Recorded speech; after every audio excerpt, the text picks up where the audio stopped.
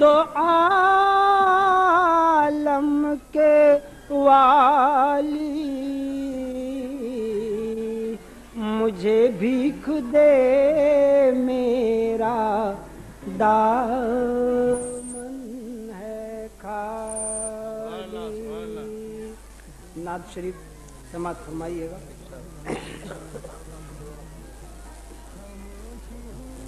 یوں تو کیا کیا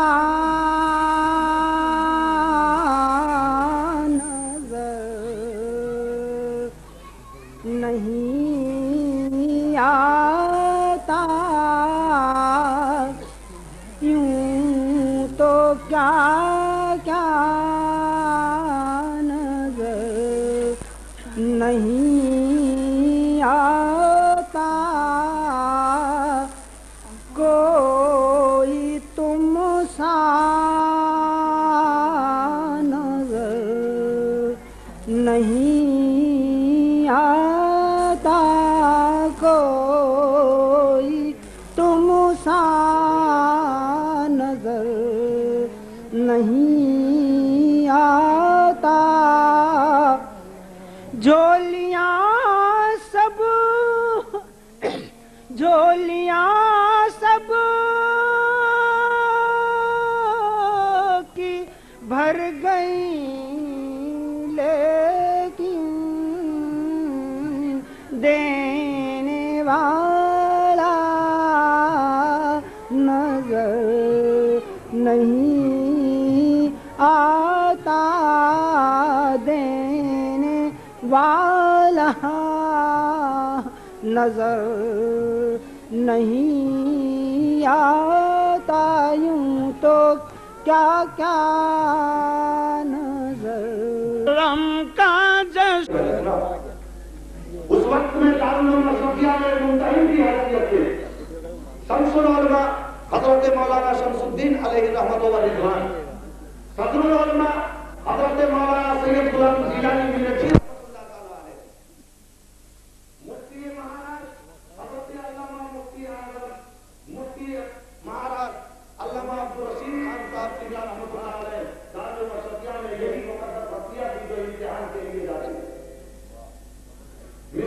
شریف کی جماعت والوں کا امتحان ہوگا, اور اس وقت حضرت شیخ الاسلام جونیئر جماعت میں ایک درجہ نیچے ہے, لیکن آپ اچھی طرح سے جانتے ہیں اور ہر علماء اچھی طرح سے واقف ہے کہ صدر علماء بہت سخت امتحان لیا کرتے تھے. ایک طالب علم کو بہت پریشان کیا حضرت شیخ الاسلام, دوسرے جانے والے طالب علم کے بدلے میں سینئر کی جگہ جونیئر ہو کر امتحان دینے جا رہے ہیں, اور صدر العلماء کی بارگاہ میں ایک عظیم ہستی امتحان دینے گئے. حضرت پہچان کے تو نہیں تھے, آنے والا کون, امتحان کے لیے بیٹھے.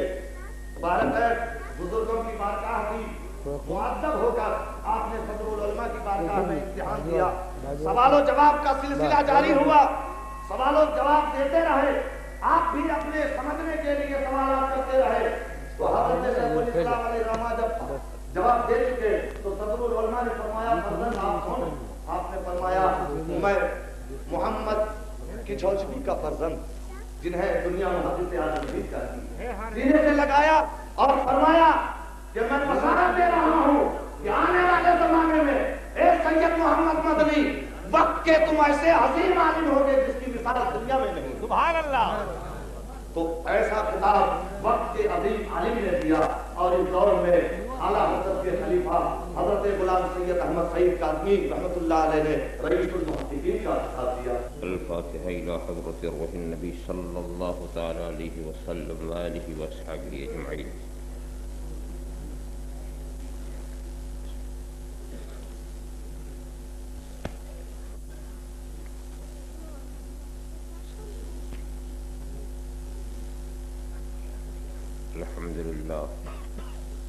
الحمد لله الذي قال في شان حبيبه الكريم عليه التحية والتسليم. إن الله وملائكته يصلون على النبي يا أيها الذين آمنوا صلوا عليه وسلموا تسليما. ربنا وسعدين اللهم صل وسلم وبارك على سيدنا ومولانا محمد طب القلوب ودوائها وعافية الأبدان وشفائها ونور الأبصار وضيائها وآله وصحبه دائما أبدا. سبحان ربك رب العزة عما يصفون وسلام على المرسلين والحمد لله رب العالمين.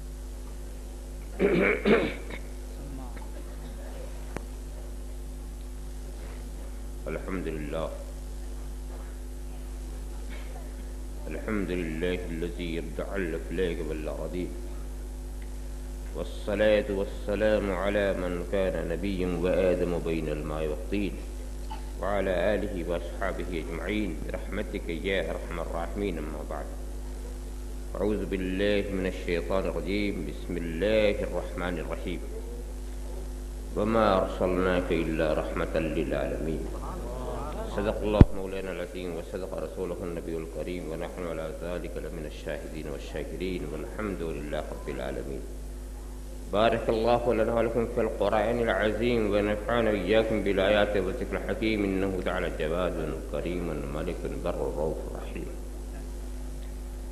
من علينا ربنا إذ بعث محمدا أيده بيده، أيدنا بأحمده، أرسله مبشرا أرسله ممجدا، صلوا عليه دائما صلوا عليه السرمدا. اللهم صل على سيدنا مولانا محمد وعلى سيدنا مولانا محمد كما تحب وترضى أن تصلي عليه. ادب گاہش زیر آسماں عرش نازک تر، نفس گم کردہ می آید، جنید و بایزیدی جا بمصطفیٰ برساں خیش را کی دی ہم اوشت، اگر بہو نہ رسیدی تمام بول حبیشت.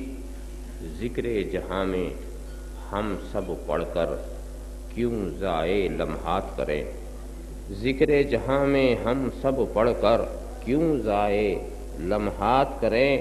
آؤ پڑھیں والشمس کی صورت روئے نبی کی بات کریں، آؤ پڑھیں والشمس کی صورت روئے نبی کی بات کریں. ذکر جہاں میں ہم سب پڑھ کر کیوں ضائع لمحات کریں. جن کے آنے کی برکت سے دھرتی کی تقدیر کھلی، جن کے آنے کی برکت سے دھرتی کی تقدیر کھلی.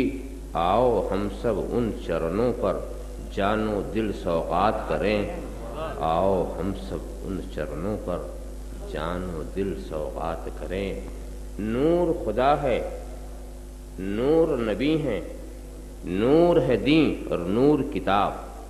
نور خدا ہے، نور نبی ہیں، نور ہے دین اور نور کتاب. ہم ایسے روشن قسمت کیوں تاریکی کی بات کریں، ہم ایسے روشن قسمت کیوں تاریکی کی بات کریں. کرم سب پر ہے، کوئی ہو کہیں ہو، تم ایسے رحمت للعالمین ہو. شریک عیش و عشرت سب ہیں لیکن مصیبت کاٹنے والے تم ہی ہو. کرم سب پر ہے، کوئی ہو کہیں ہو، اگر خاموش رہوں میں تو تو ہی سب کچھ ہے. جو کچھ کہا تو تیرا حسن ہو گیا محدود.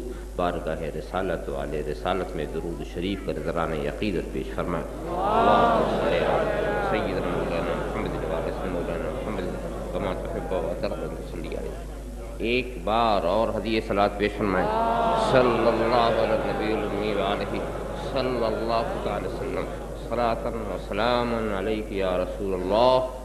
ایک بار اور نذرانہ درود شریف پیش فرمائیں. اللہم صل علی سیدنا مولانا محمد وعلی سیدنا مولانا محمد کما تحب وترضى أن تصلي عليه.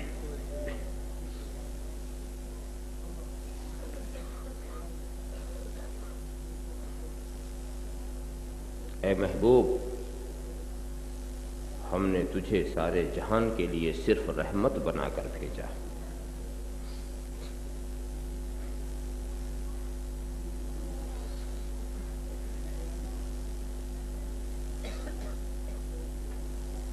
ہم نے بھیجا،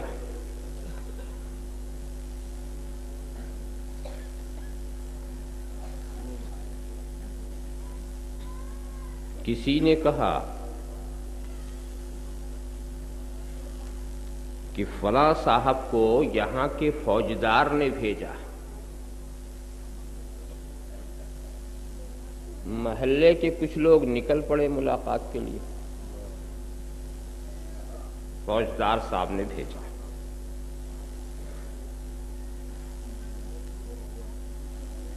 ایک صاحب نے کہا فلاں صاحب کو یہاں کے آئی جی نے بھیجا. تو دیکھا پورا محلہ ہی نکل پڑا، یہ آئی جی کا بھیجا ہوا. ایک صاحب بولے جناب فلاں صاحب کو تو وزیر اعلیٰ نے بھیجا.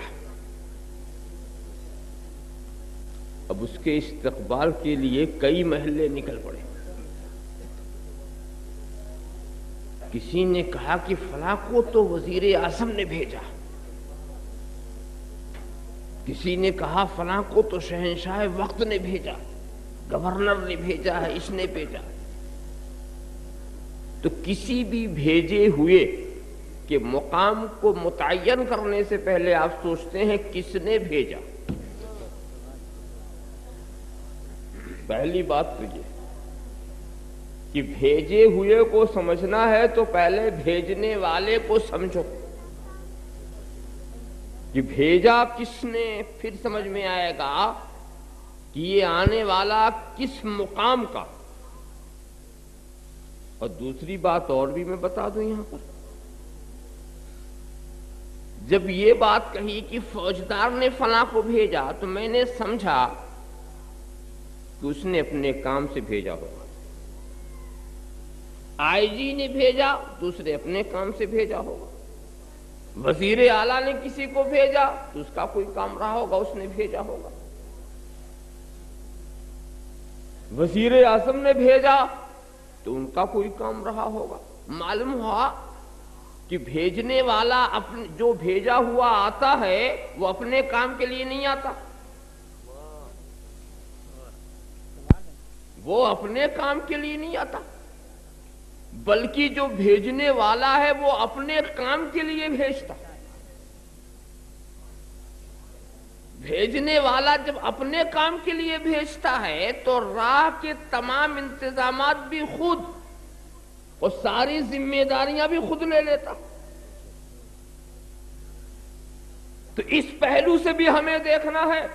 تو سنو، ہم جس آنے والے کی بات کرتے ہیں اسے کسی فوجدار نے نہیں بھیجا ہے، کسی آئی جی نے نہیں بھیجا ہے، کسی صوبے کے گورنر نے نہیں بھیجا ہے، کسی وزیر اعلیٰ نے نہیں بھیجا ہے، کسی وزیر اعظم نے نہیں بھیجا ہے، کسی ملک کے شہنشاہ نے نہیں بھیجا ہے، بلکہ خالق کائنات نے بھیجا ہے، قادر مطلق نے بھیجا ہے، سارے جہانوں کو پیدا کرنے والے نے بھیجا ہے.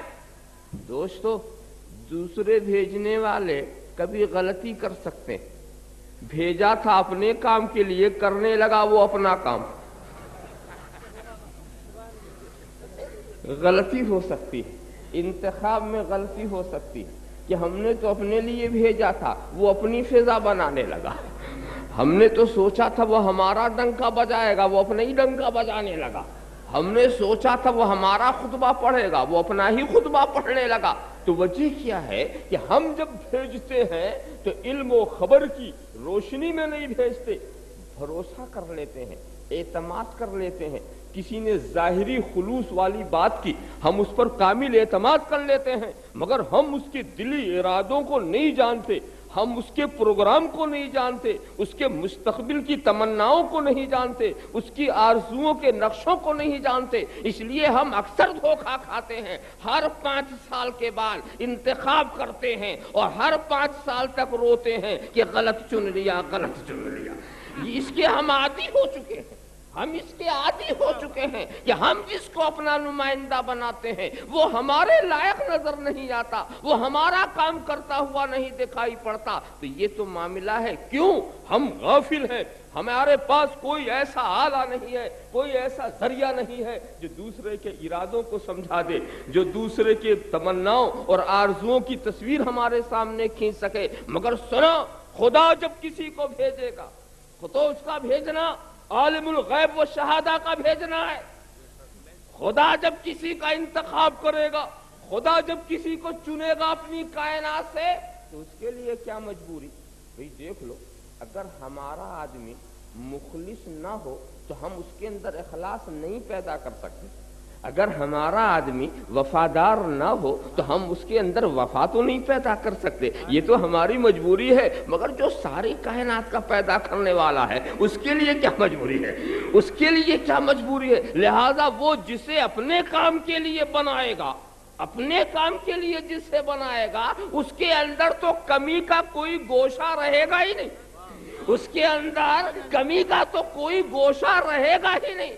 ارے دوستو، ہم بھی جب اپنے کام کے لیے کوئی چیز بناتے ہیں تو کوشش یہی کرتے ہیں کہ اس میں کوئی کمی نہ ہو، مگر ہمارے معاملہ کچھ ایسا ہے، ہماری کمزوری جس سے کچھ نہ کچھ کمی تو رہی جاتی ہے، مگر رب تبارک و تعالی جس کو اپنے کام کے لیے بھیجے گا اس کو ایسا ہی بنائے گا جو اس کام کے لائق ضروری ہے، اس میں کوئی کمی نہیں ہو سکتی۔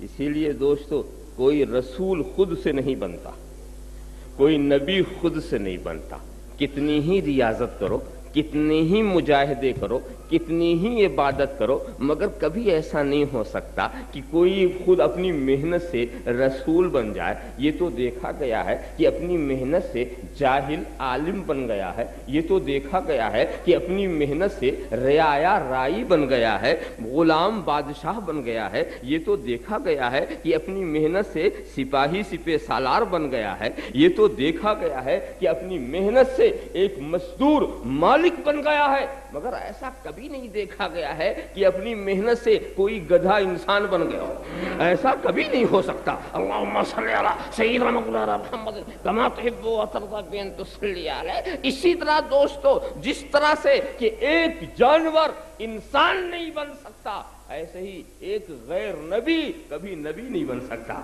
کبھی نبی نہیں بن سکتا، کتنا ہی مجاہدہ کرے، کتنی ہی ریاضت کرے۔ اس لیے کیوں؟ اس لیے کہ نبی جو ہوتا ہے وہ مخصوص کام کے لیے آتا ہے، اور وہ مخصوص کام جو ہے وہ خدائی کام ہوتا ہے، اور اس کا انتخاب خدا ہی کرتا ہے، اس کا انتخاب خدا ہی کرتا ہے۔ تو اے محبوب، ہم نے تجھے بھیجا۔ اب اس کا مطلب کیا ہوا؟ اب اس نبی کے اندر کوئی کمی نظر آئی تو یہ اس نبی کی کمی نہیں ہوئی۔ اب تو بھیجنے والے پر سوال اٹھے گا، اس نے کمی کیوں چھوڑ رکھی؟ کمی کیوں چھوڑ رکھی جب اپنے لیے بنایا؟ اسی لیے رسول نے مقام تحدیث نعمت میں فرمایا تھا، ان اللہ اصطفى کنانۃ من ولد اسماعیل واصطفى قریشا من کنانہ واصطفى من قریش بنی ہاشم واصطفانی من بنی ہاشم۔ خدا نے اولاد اسماعیل میں سے قبیلہ کنانہ کو چن لیا، قبیلہ کنانہ میں سے خاندان قریش کو چن لیا، خاندان قریش میں سے ہاشمی گھرانے کو چن لیا، اور ہاشمی گھرانے میں سے مجھے چن لیا، ہاشمی گھرانے میں سے مجھے چن لیا۔ اور یہ چننے والا وہ ہے جس کے انتخاب میں غلطی نہیں ہو سکتی، بھول نہیں ہو سکتی، جہل کا سایہ نہیں پڑ سکتا۔ یہ جسے چنے گا وہ ہمارے چنے ہوئے والوں کی طرح نہیں ہوگا، ہم جیسے چنتے ہیں ہمارے چنے ہوئے والوں کی طرح نہیں ہو سکتا۔ ورنہ وہ لطیفہ تو شاید آپ نے سنا ہوگا کہ ایک ہمارا ہی چنا ہوا اپنے حلقہ انتخاب میں پہنچا، جب نیا انتخاب عمل میں آنے والا تھا اور وہاں پر دیکھا گندگی بہت ہے، گندگی بہت ہے، تو اس نے ایک جوان لکھنوی جوان سے پوچھ لیا کہ کیوں جی یہاں بھنگی نہیں آتا؟ تو کہا نہیں اجی حضرت آتا ہے مگر 5 سال کے بعد آتا ہے۔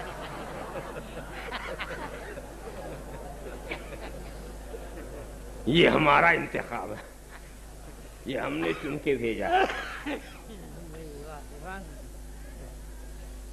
تو جب خدا نے قبیلہ کنانہ کو اولاد اسماعیل میں سے چن لیا تو اولاد اسماعیل میں قبیلہ کنانہ کی مثال نہیں مل سکتی، اور قبیلہ کنانہ میں سے جب خاندان قریش کو چن لیا تو اس قبیلے میں خاندان قریش کی مثال نہیں مل سکتی۔ اور جب خاندان قریش میں سے ہاشمی گھرانے کو چن لیا، ہم نے تجھے بھیجا ہے، وَمَا أَرْسَلْنَاكَ إِلَّا رَحْمَةً لِّلْعَالَمِينَ۔ ایک چیز ہم بتائیں، یہ رسالت کی ضرورت کب پڑتی ہے اور عقیدہ رسالت کب ضروری ہو؟ عقیدہ رسالت کے لیے کیا کیا ماننا ضروری؟ عقیدہ کسی کو رسول ماننے سے پہلے 3 باتوں کا ماننا ضروری، ورنہ عقیدہ رسالت مکمل نہیں ہوتا۔ پہلی بات یہ ماننا ضروری ہے کہ ہم براہ راست خدا سے لینے کی صلاحیت نہیں رکھتے۔ یہ عقیدہ آپ کو بنانا پڑے گا، اس لیے کہ اگر براہ راست ہی آپ لے لیں تو کسی رسول کی ضرورت کیا؟ تو پہلا عقیدہ تو یہ بناؤ کہ ہم براہ راست خدا سے لینے کی صلاحیت نہیں رکھتے۔ یہ مت سمجھو اس کی قدرت میں کچھ کمی، یہ ہماری صلاحیت کی خامی۔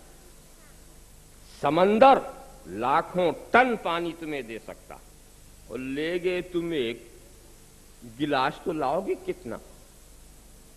تو اگر تم وہاں سے کچھ نہ لا سکے تو یہ تمہارے ظرف کی کمی ہے،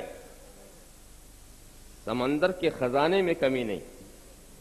تو خدا کی قدرت تو بڑی ہے، مگر لینے کی صلاحیت بھی تو ہونا چاہیے۔ تو میں یہی پوچھ رہا ہوں،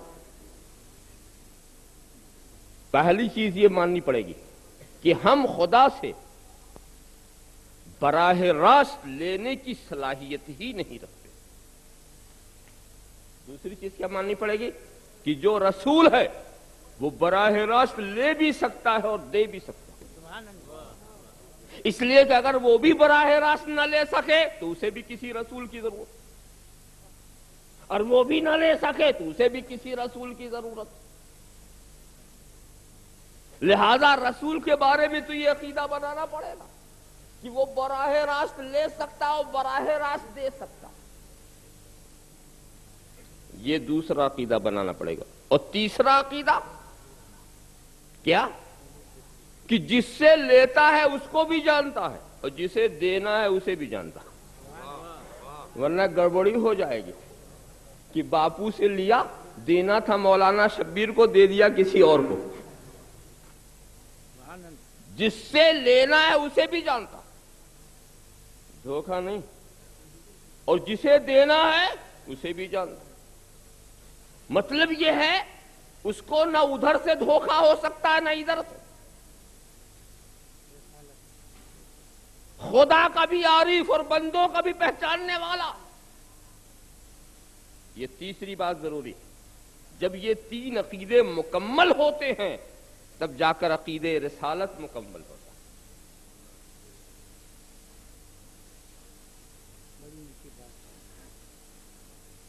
تو ادھر سے لینے کے حساب سے ہم کہتے ہیں وہ اللہ کا رسول ہے، اور ادھر دینے کے حساب سے ہم کہتے ہیں وہ ہمارا رسول ہے۔ هو الذی ارسل رسولہ، اللہ وہ ہے جس نے اپنے رسول کو بھیجا، اللہ کا رسول۔ تو وہ رسول اللہ بھی ہیں اور رسولکم بھی ہیں، خدا کے بھی رسول ہیں، تمہارے بھی رسول ہیں۔ خدا سے لے رہے ہیں، تمہیں دے رہے ہیں، تو دینے کے حساب سے تمہارے ہیں اور لینے کے حساب سے خدا کے۔ یہ چیز ضروری، اسی لیے ہم ان کو رسولنا بھی کہتے ہیں اور رسول اللہ بھی کہتے ہیں، وہ ہمارے بھی رسول ہیں اور خدا کے بھی رسول ہیں۔ تو یہ چیزیں ضروری ماننا پڑے گا کہ ہم براہ راست لینے کے رہے، ہماری حقیقت کیا ہے۔ اگر ہم یہ چاہیں کہ اسی دنیا کی آگ کا فیض پانی تک پہنچائیں، پہنچا دیں گے؟ کیوں؟ آگ اور پانی کی دوری مشہور ہے، کہتے ہیں بڑی دشمنی ہے دونوں میں، کبھی اکٹھا نہیں ہوتے۔ تو آگ کی حرارت پانی تک پہنچانے کے لیے کیا کرو گے؟ پانی آگ پہ ڈال دو گے، آگ کو پانی میں ڈال دو گے؟ ایسا کبھی نہ کرنا، جو غالب ہوگا مغلوب کو فنا کر دے گا۔ اگر پانی کو آگ پہ ڈالا تو آگ ہی ختم،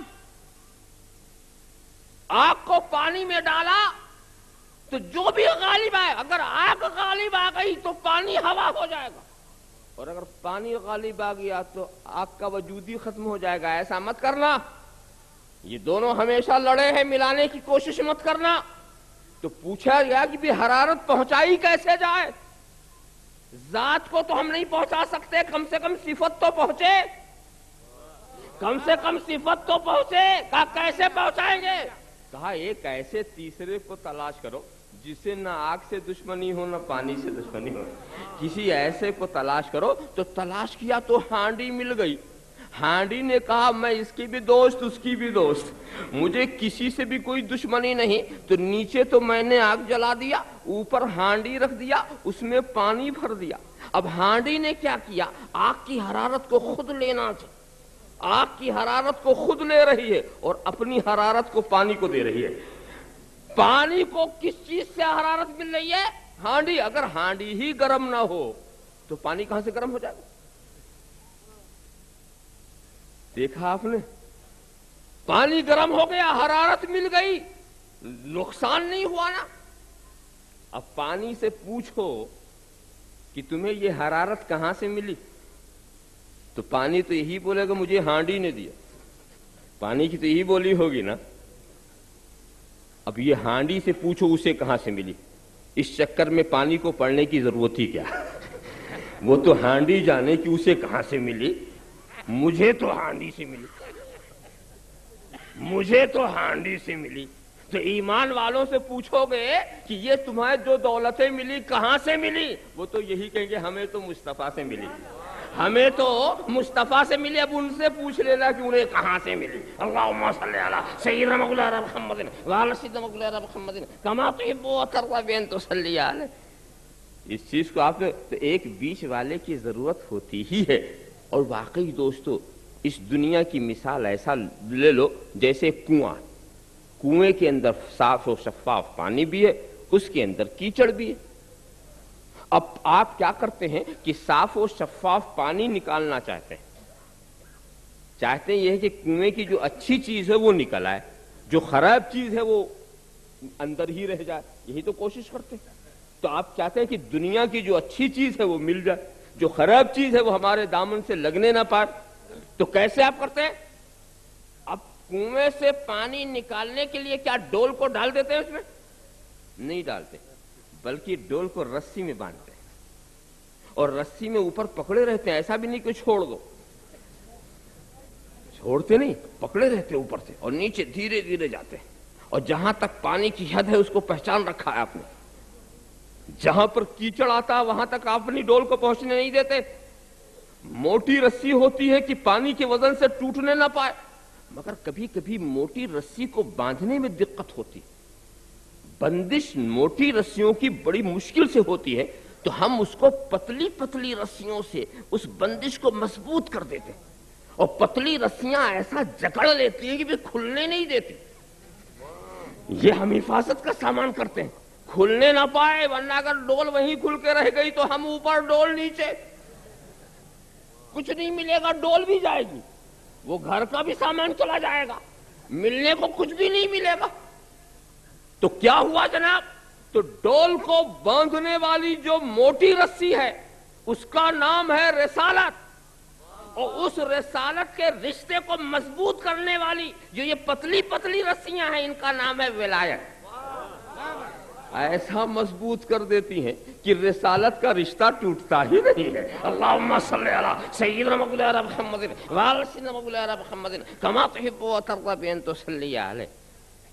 تو میں یہی بات بتانا چاہتا ہوں کہ جب بھیجنے کی بات آئی تو معلوم ہوا کہ آنے والا اپنے کام سے نہیں آیا ہے، خدائی کام سے آیا، اور خدائی کام سے آنے والے کی شان کچھ اور ہوتی ہے، کسی مقصد سے آتا ہے، بن سنور کر آتا ہے، وہاں سے سب کچھ لے کر آتا ہے۔ ہمارا معاملہ یہ ہے کہ ہم یہاں آ کے بنتے ہیں، یہاں آ کے مومن بنے، متقی بنے، پرہیزگار بنے، جو بنے یہاں آ کے بنے، وہ سب وہیں سے بن کے آتا، وہ یہاں آ کے نہیں بنتا۔ ہمارا حال یہ ہے کہ ہم جو کام کرتے ہیں اپنے لیے کرتے ہیں، اور وہ کام کرتا ہے تو وہ خدائی مقاصد کی تکمیل کرتا، اس کے کام کرنے کا انداز الگ ہوتا۔ تو اپنے والے جو ہیں، اپنے لیے جو کام کرتے ہیں ان کا عجیب عالم ہوتا ہے۔ اپنے لیے سفر کرنا اور ہے، اور بکارے سرکار سفر کرنا اور ہے۔ حاجیوں کا حال دیکھا ہوگا کہ بحری جہاز پہ سبھی جاتے ہیں، سفر کرتے ہیں سارے حاجی، اسی سمندر میں جہاز چلتا ہے، حاجی سفر کرتے ہیں، اسی میں کپتان بھی رہتا، کیپٹن بھی رہتا، وہ بھی سفر کرتا، وہ بھی حج کو لے کھاتا، وہ بھی سمندر کے نرم و گرم حالات سے گزرتا۔ وہ فرق کیا ہے؟ ہم پیسہ دے کے چلتے ہیں، وہ پیسہ لے کے چلتا۔ کیپٹن جو ہے وہ پیسہ لے کے چلتا، بات یہ ہے ہمارا کام پار لگنا ہے، اس کا کام پار لگانا ہے۔ پار لگانے والا جو ہے وہ سرکاری کام کر رہا ہے، اور پار لگنے والا جو ہے وہ اپنا کام کر رہا ہے۔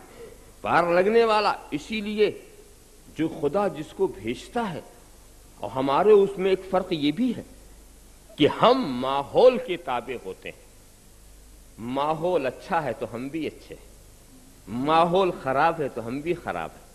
پیدا ہونے والا تو فطرت اسلامیہ لے کے پیدا ہوتا، مگر یہودی کے گھر میں پیدا ہوا تو یہودی ہو گیا، مجوسی کے گھر میں پیدا ہوا تو مجوسی ہو گیا، نصرانی کے گھر میں پیدا ہوا تو نصرانی ہو گیا، بت پرست کے گھر میں پیدا ہوا تو بت پرست ہو گیا، ستارہ پرست کے گھر میں پیدا ہوا تو ستارہ پرست ہو گیا۔ ماحول اسے بگاڑ دیتا ہے، ماحول اسے بگاڑتا ہے۔ مگر دوستو، نبی و رسول کی عجیب شان ہے، نبی کو ماحول نہیں بگاڑتا بلکہ نبی خود ماحول کو بدل دیتا ہے۔ نبی ماحول میں بدلنے نہیں آتا، ماحول کو بدلنے کے لیے آتا۔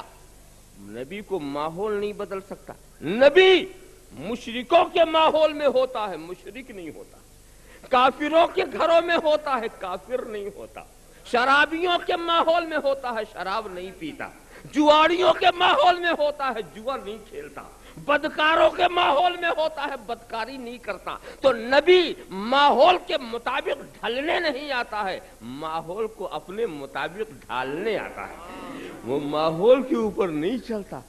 معلوم ہوا کہ بن کے آنے والے اور ہوتے ہیں اور یہاں آ کے بننے والے اور ہوا کرتے ہیں، ان کا معاملہ ہی کچھ اور ہے۔ تم نے غور کیا؟ دیکھو، دوسروں کو تو اپنا راستہ بدلنا پڑتا ہے، نبی اپنا راستہ کبھی نہیں بدلتا۔ میں تمہیں وہ ایک مشہور واقعہ سناؤں، صرف توجہ دے دوں، بار بار آپ نے اس کو سنا ہی ہوگا کہ حضور جس وقت چلتے تھے تو ایک عورت کی ایک عجیب روش تھی نبی کو اذیت پہنچانے کے لیے، کہ وہ اپنی چھت پر بیٹھی رہتی تھی کوڑا لے کر کے، کہ جب اس راستے سے رسول گزریں گے تو ہم اس پر خاک ڈال دیں گے۔ یہ اس کی ہمیشہ روش رہی۔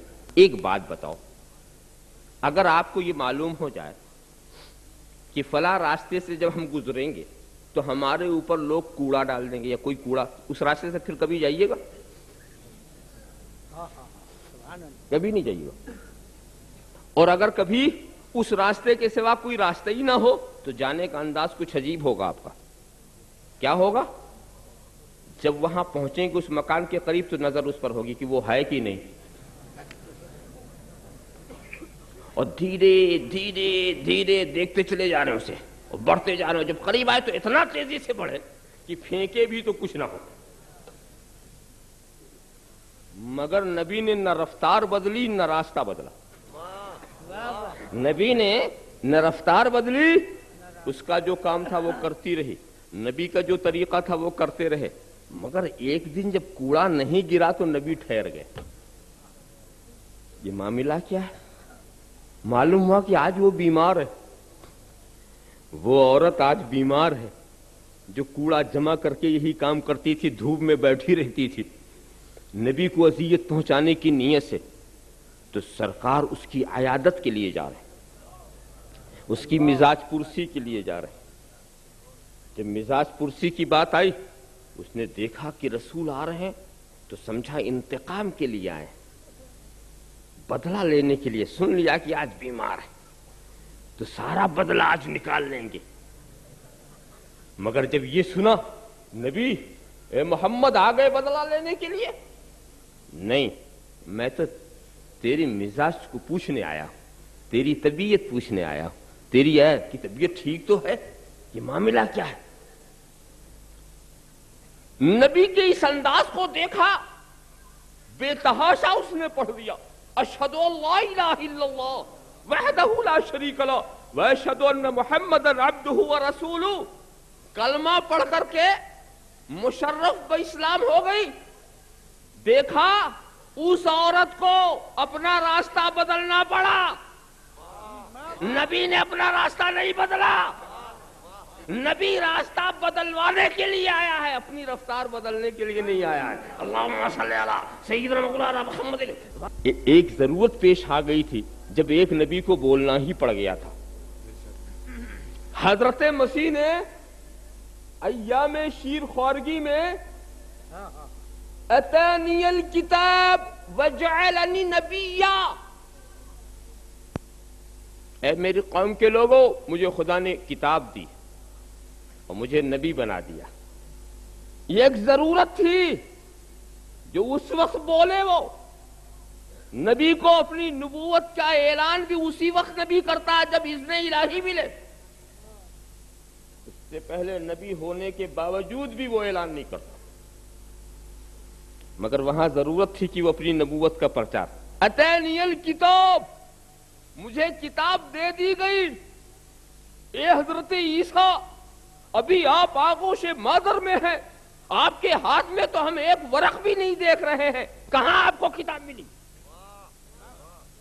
اتانی الکتاب، یہ نہیں کہا مجھے کتاب دی جائے گی، نہیں، مجھے دی جا چکی.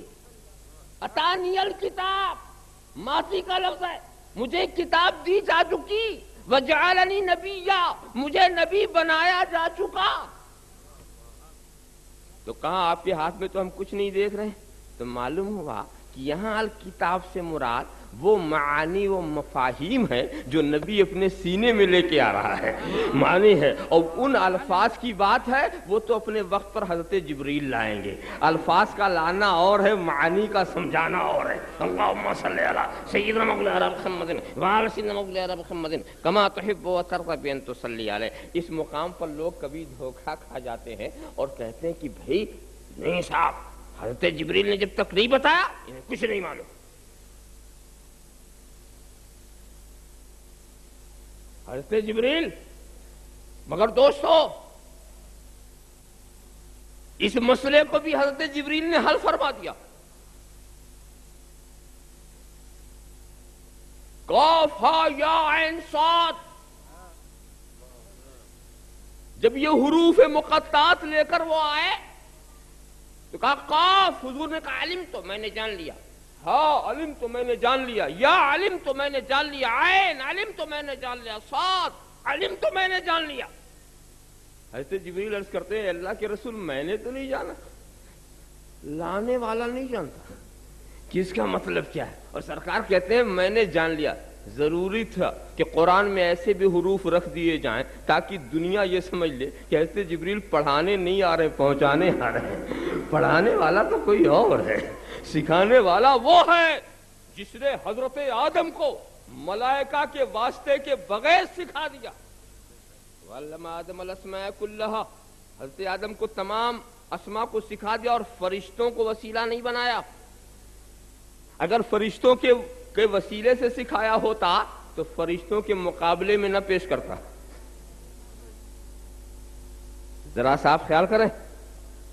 مگر ایک حدیث پڑھتے ہیں، نہیں نبی نے پڑھایا. اور بخاری شریف کی حدیث، جب سب سے پہلے حضرت جبریل آئے تھے نا تو کیا کہا تھا؟ اقرا. حضور نے کہا ما انا بقارئ.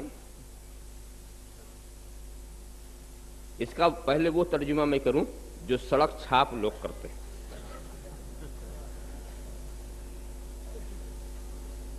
اور پھر اس ترجمے کی اندر کیا بات ہے وہ آپ پر ظاہر ہو سکے. اقرا پڑھیے. تو نبی نے کیا کہا؟ میں پڑھنا نہیں جانتا. مانا بقارئ، میں پڑھنا نہیں جانتا، میں پڑھنے والا نہیں ہوں، یہ مطلب. تو حضرت جبریل نے کیا کیا؟ فغطنی حتی بلغ منی الجہد. اس کا ترجمہ انہوں نے کیا کیا؟ فغطنی، تو جبریل نے مجھے دبوچ لیا. حتی بلغ منی الجہد، یہاں تک کہ میں تھک گیا. تھک گیا. پھر چھوڑ دیا. پھر کہا اقرا پڑھیے. پھر میں نے کہا مانا بقارئ، میں پڑھنا نہیں جانتا. فغطنی حتی بلغ منی الجہد، پھر دبوچ لیا یہاں تک کہ میں تھک گیا. یہ رہا ترجمہ، سڑک چھاپ. ایک بات بتاؤ، حضرت جبریل آئے تو ان کے علم میں کیا بات تھی کہ یہ پڑھنا جانتے ہیں یا نہیں جانتے؟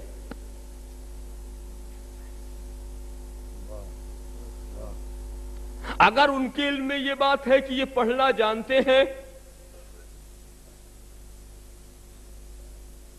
فرض کرو ہو سکتا ہے کہ میں جانوں کہ ایک شخص سے کہوں کہ پڑھو، میرا گمان یہ ہے کہ پڑھنا جانتا، اور اس نے یہ کہا میں پڑھنا نہیں جانتا، تو کیا پھر میں دوبارہ کہوں گا؟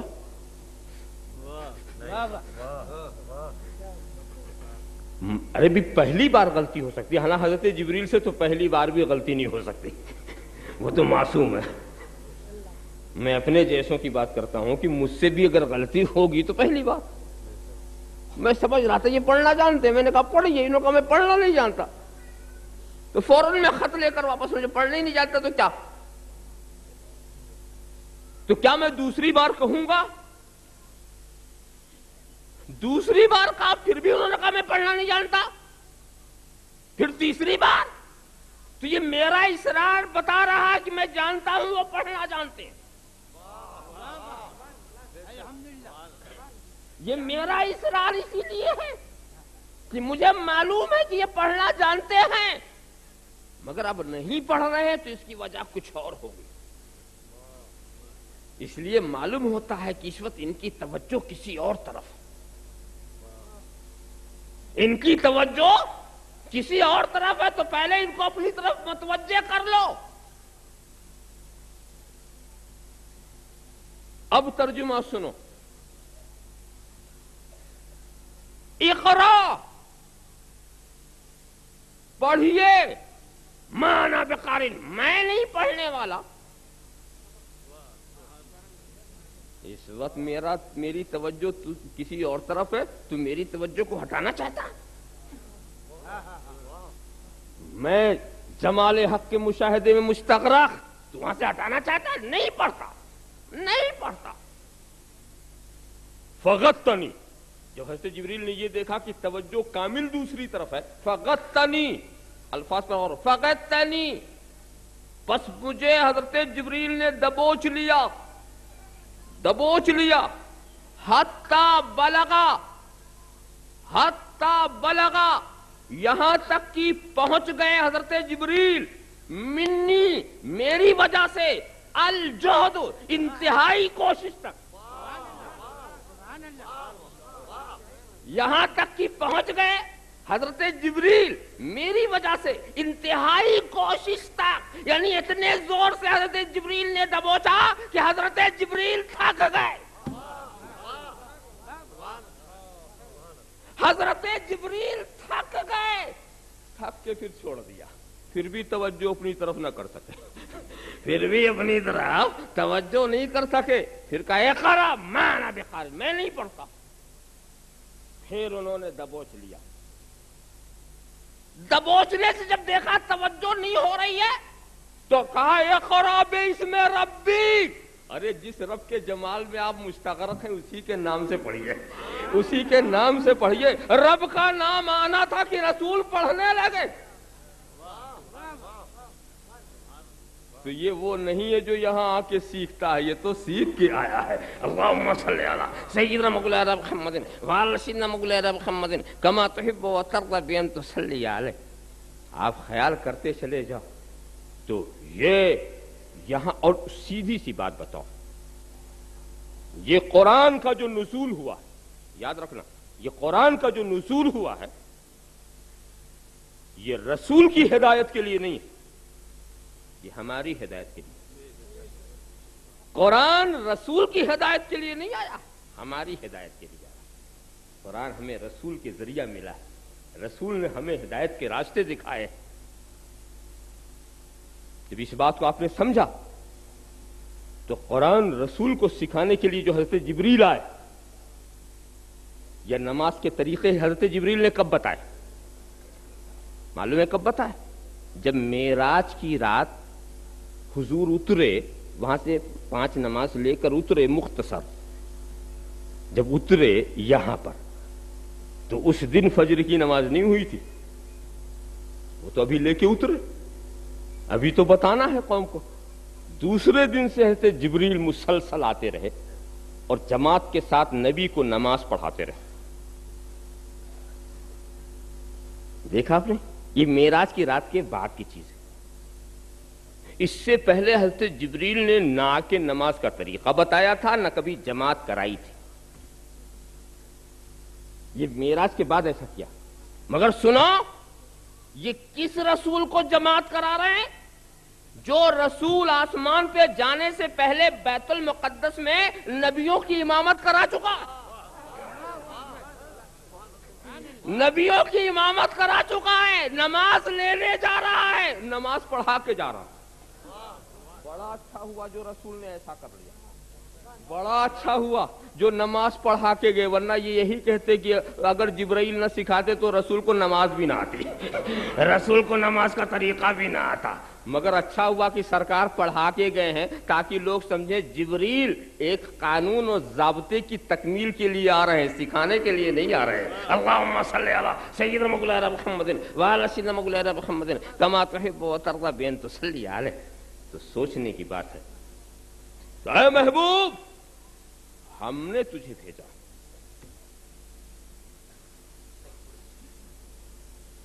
سارے جہاں کے لیے صرف رحمت بنا کر، اللہ اکبر، صرف رحمت بنا کر سارے جہاں کے لیے۔ دیکھو، جذبہ رحمت کو اگر آپ سمجھنا چاہیں تو ایک مختصر سی تفصیل ذہن میں رکھیں۔ ایک چیز ہے تربیت، اور ایک چیز ہے رحمت، اور ایک چیز ہے محبت۔ رسول سب کے لیے رحمت تو ہیں، مگر رسول کی محبت اپنے خاص چاہنے والوں کے لیے، ایمان والوں کے لیے۔ رحمت تو سب کے لیے، مگر محبت کا مرکز سب نہیں ہو سکتا۔ میں آپ کو بتاؤں، ایک باپ اپنے دونوں بیٹے یا جتنے بھی بیٹے ہوں گے سب کے لیے رحمت ہوتا، مگر اس کا جھکاؤ، قلبی لگاؤ، محبت اسی کے ساتھ ہوگی جو فرما بردار ہو، جو گستاخ نہ ہو، جو نافرمان نہ ہو۔ یہ ایک فطری چیز ہے۔ تو میں دکھاتا ہوں کہ تربیت، رحمت، محبت کے درجات کیا۔ ایک ماں اپنے بیٹے کو دودھ پلائے، سینے سے لگا کر دودھ پلاتی، یہ ہے تربیت۔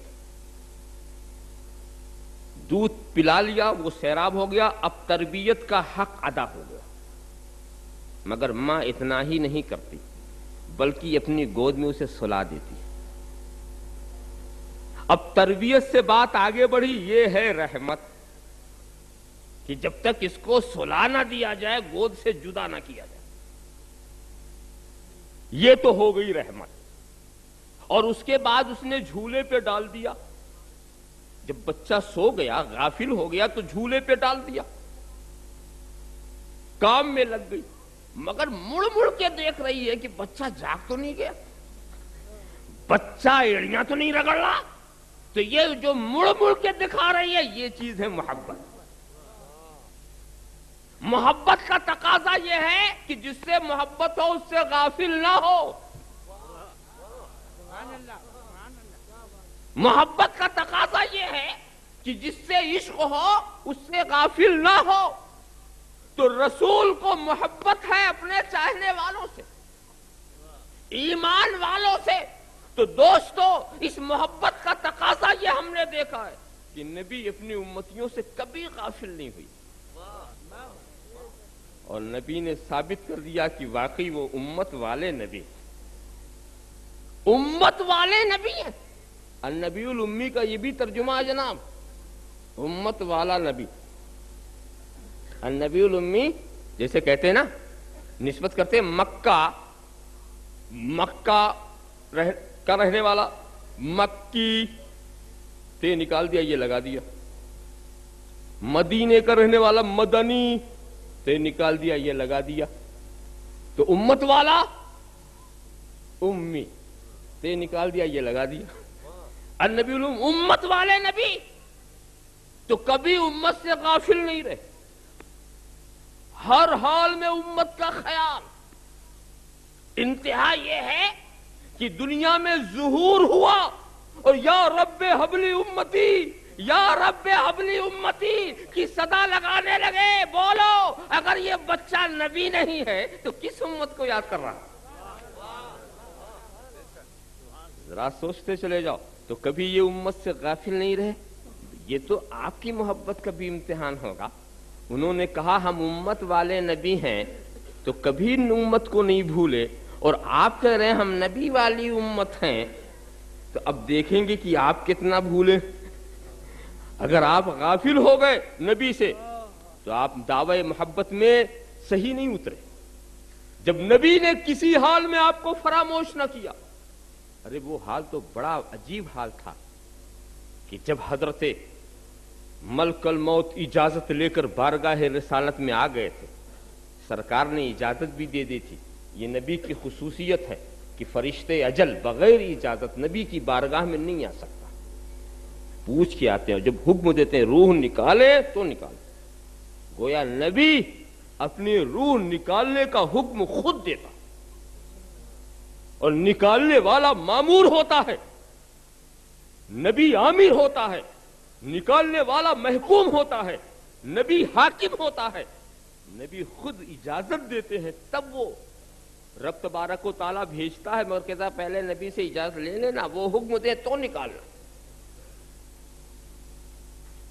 حضرت ملک الموت اور کسی کے گھر میں یہی پوچھ کے آتے ہیں؟ اگر وہ پوچھ کے آنے کی صورت بنا لیں تو ہر گھر کے دروازے پر لوگ پہرا بٹھا دیں۔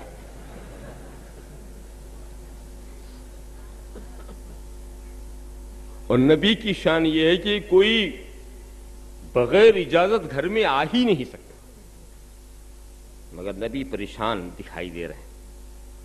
نبی کی پریشانی کو حضرت جبریل نے جب محسوس کیا، دیکھا نبی پریشان، وہاں سے حکم الہی ہوتا ہے جبریل نبی کو پوچھو پریشانی کی وجہ کیا ہے۔ خدا جانتا ہے مگر نبی کی زبان سے کہلانا چاہتا ہے۔ یاد رکھو ہر سوال جہالت کی دلیل نہیں۔ حضرت موسیٰ کے ہاتھ میں عصا تھا نا، اور خدا نے پوچھا وَمَا تِلْكَ بِيَمِينِكَ يَا موسیٰ، اے موسیٰ تیرے داہنے ہاتھ میں کیا ہے؟ تو کیا خدا کو پتا نہیں تھا کیا؟ تو سوالات کو آپ جہالت کا سمجھیے گا۔ رسول نے ذکر کیا کہ مجھے امت یاد آ رہی، امت والا نبی امت کو بھول نہیں رہا، نہ زمین پہ بھولا، نہ آسمان پہ بھولا، نہ فرش پہ بھولا، نہ عرش پہ بھولا۔ اب یہ آخری وقت ہے، اس وقت بھی نہیں بھولنا، مجھے امت یاد آ رہی۔ حکم الہی محبوب غم مت کرو، 40 روز پہلے بھی مرنے سے اگر کسی نے توبہ کر لیا میں اسے معاف کر دوں گا۔ تسلی کا نزول ہو رہا، تسلی کا نزول جو ہوتا نبی کو تسلی دینے کے لیے بات آ رہی۔ نبی اب بھی مضطرب ہے کہ نہیں مجھے بھی سکون نہیں ہوا، مجھے چین نہیں ہوا. کیوں؟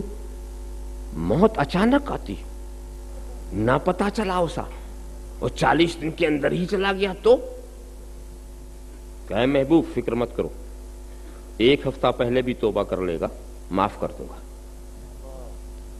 نہیں اے جبریل اب بھی اطمینان نہیں، اسے کیا پتا کہ اسی ہفتے موت ہونے والی. اچھا اے محبوب 1 دن رات پہلے 24 گھنٹے پہلے بھی اگر وہ توبہ کر لے گا میں معاف کر دوں گا. مگر اے جبریل اسے کیا پتا کہ اس 24 گھنٹے کے اندر موت آ جائے گی. کہ محبوب نزا کی کیفیت طاری ہونے سے پہلے بھی توبہ کر لے گا میں معاف کر دوں گا، معاف کر دوں گا. اے جبریل اب بھی اطمینان نہیں، اس لیے کہ نزا کی کیفیت طاری ہونے سے پہلے اسے کیا پتا کہ بھی نزا کی کیفیت آ جائے گی. یہ تو اچانک آنے والی چیز ہے. کہ جبریل محبوب کو مطمئن کر دو، اس امت والے نبی کو تسکین دے دو، اس امت کے چاہنے والے کو قرار بخش دو. جبریل کہہ دو کہ اگر نزا کی کیفیت طاری ہونے سے پہلے اس نے توبہ کر لیا تو میری رحمت اسے معاف کر دے گی، اور بغیر توبہ ہی مر گیا تو تیری شفاعت اسے بخشوا لے گی. نعرہ تکبیر، نعرہ رسالت، حضور شیخ الاسلام. پھر نبی کریم بول پڑے الان تابع قلبی، الان تابع قلبی. ہاں اب میں مطمئن ہو گیا، اب میرا قلب مطمئن ہو گیا. دوستو وہ نبی کبھی ہمیں نہ بھولے، اور پھر ہم میدان قیامت میں بھی دیکھیں گے وہ ہمیں بھولے ہوئے نظر نہیں آئیں گے، وہ ہمیں ہر وقت تلاش کرتے ہوئے نظر آئیں گے. ورنہ میدان قیامت میں ان کی حیثیت کیا ہوگی. حضرت شیخ عبدالحق محدث دہلوی کی زبان میں سنیں، درا روز ظاہر گردد وے نائب مالک یوم الدین است، حق حکم اوس مل روز روز اوس حکم اوس. قیامت کے دن یہ بات ظاہر ہوگی کہ میرا رسول مالک یوم الدین کا نائب و خلیفہ ہے. وہ دن ہوگا تو رسول کا دن ہوگا، حکم چلے گا تو رسول کا حکم چلے گا. دوستو جب یہ آن بان یہ شان، تب رسول کو چاہیے تھا کہ ایک کرسی پر بیٹھ جاتے، ایک تخت پر جلوہ افروز ہو جاتے، فرشتوں کو حکم صادر فرما دیتے، اے فرشتوں میری امتیوں کا خیال رکھنا، دیکھو میزان کو بھی دیکھ لینا، دیکھو پلسرات پر کی بھی خبر رکھنا، دیکھو جہنم کی طرف بھی کوئی جانے نہ پائے، دیکھو حوض کوثر پر کوئی پیاسا رہنے نہ پائے. جو بھی آرڈر میرا رسول دیتا کام ہوتا چلا جاتا. مگر ہم تو یہ دیکھ رہے ہیں یہ آرڈر نہیں دے رہے ہیں، خود ہی ہر طرف نظر آ رہے ہیں. میزان کے پاس وہی ہیں، پلسرات کے پاس وہی ہیں، جہنم کے دروازے پر وہی ہیں، حوض کوثر پر وہی ہیں. ذرا سا دیکھو معاملہ کیا ہے. امت والا نبی امت کو کہیں کیا ہے، امت والا نبی امت کو کہیں چھوڑنا نہیں چاہتا، کسی منزل پر کسی مرحلے پر. اور دوستو اس وقت کیا عالم ہوگا جب ہم گناہوں کی گٹھریوں کو لے کر کے میزان کی طرف بڑھ رہے ہوں گے، جب ہمارے پیروں کے اندر لرزش ہوگی اور ہمارا پیر ٹھہر نہ ہوگا. اس وقت ہماری بے قراری اور اضطراب کا عالم کیا ہوگا. مگر یقین جانو میزان کے پاس جب ہم کالی کملی والے کو دیکھیں گے تو ہمیں اطمینان ہو جائے گا. ہماری روح سیاہی چھپانے والی کملی تو پہلے ہی سے موجود ہے، ہمیں سہارا دینے والا نبی تو پہلے ہی سے موجود ہے. دوستو ایسے ہی ہمارے ڈگمگاتے ہوئے پیر جب پلسرات سے گزریں گے تو وہاں ہم رسول کو رب سلم کا نعرہ لگاتے ہوئے پائیں گے تو ہمیں بھی سکون ہو جائے گا، چین مل جائے گا کہ اب ہماری لفظی شفا ہمیں گرا نہیں سکتی. بازو تھامنے والا تو پہلے ہی سے موجود ہے، بازو تھامنے والا پہلے ہی سے موجود ہے. دوستو جب ہمارے گناہوں کی سزا میں ہمیں فرشتے جہنم کی طرف لے جا رہے ہوں گے اور ہمارا دل لرز رہا ہوگا اور جہنم کے دروازے پر ہم رسول رحمت کو جب دیکھیں گے تو ہمارے دل کو سکون ہو جائے گا کہ نکالنے والا تو پہلے ہی سے موجود ہے، نکالنے والا تو پہلے ہی سے موجود ہے. تو دوستو یہ ہے یہ امت والے نبی. سرکار نے ثابت کر دیا کہ وہ امت والے نبی امت سے کبھی غافل نہیں ہوئے. اب امت کو بھی ثابت کرنا ہے کہ ہم نبی والی امت ہیں، ہم بھی نبی سے کبھی غافل نہیں ہوں گے. اگر یہ تم نے ثابت نہیں کیا تو بات بالکل ایک طرفہ ہو کر کے رہ جائے گی. تو اے محبوب ہم نے تجھے سارے عالم کے لیے رحمت، تو ہم نے یہی بتا دیا کہ رحمت کا جذبہ کیا ہے. رحمت کا جذبہ تو رسول کا اتنا تھا کہ اپنے تو اپنے، پرائے کے لیے رحمت، دشمنوں کے لیے رحمت، کانٹا بچھانے والوں کے لیے رحمت، گالی دینے والوں کے لیے رحمت۔ تم ذرا سا واقعات کی روشنی میں اب چلو کہ جب رسول یہ دیکھتے تھے کہ کفار خود ہی اپنی تباہی کا گڈھا کھود رہے ہیں، خود ہی چاہے ہلاکت میں گرنا چاہتے ہیں، تو نبی کو اس سے اتنی تکلیف ہوتی تھی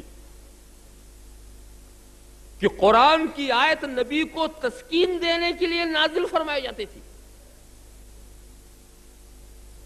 وَلَا يَحْزُنْكَ الَّذِينَ يُسَارِعُونَ فِي الْكُفْرِ، اے محبوب یہ جو کفر میں دوڑ رہے ہیں ان کی حرکت کو دیکھ کر آپ رنج مت اٹھائیں۔ وَلَا يَحْزُنْكَ قَوْلُهُمْ، ان کی باتوں سے آپ رنجیدہ نہ ہو۔ ذرا سا دیکھو نبی کے دل کو دیکھو۔ میں آپ کو بتا دوں اس مقام پر کافروں کے ساتھ بھی کیسی رعایت، اور جب کہا خدا نے صرف رحمت تو وہ صرف رحمت، کوئی دوسری چیز ہی نہیں۔ ورنہ دنیا کی ہر نعمت میں ہم رحمت کا بھی پہلو دیکھتے ہو، زحمت کا بھی دیکھتے ہیں، مگر ان کو جب صرف رحمت کہا تو صرف رحمت۔ یہ آگ تمہارا کھانا پکاتی ہے تو گھر بھی جلا دیتی، کوئی رعایت نہیں کرتی۔ یہ پانی تمہاری پیاس بجھاتا ہے تو تمہاری آبادیوں کو بھی بہا لے جاتا۔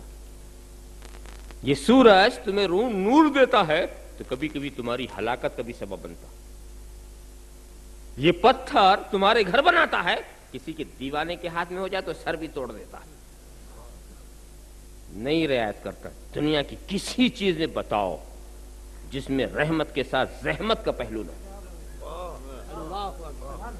ذات رسول کے سوا۔ ایک موقع ایسا آ گیا تھا کہ جہاں ذات رسول کے ساتھ بھی کوئی زحمت کا لفظ استعمال کر دے۔ موقع کب آیا تھا؟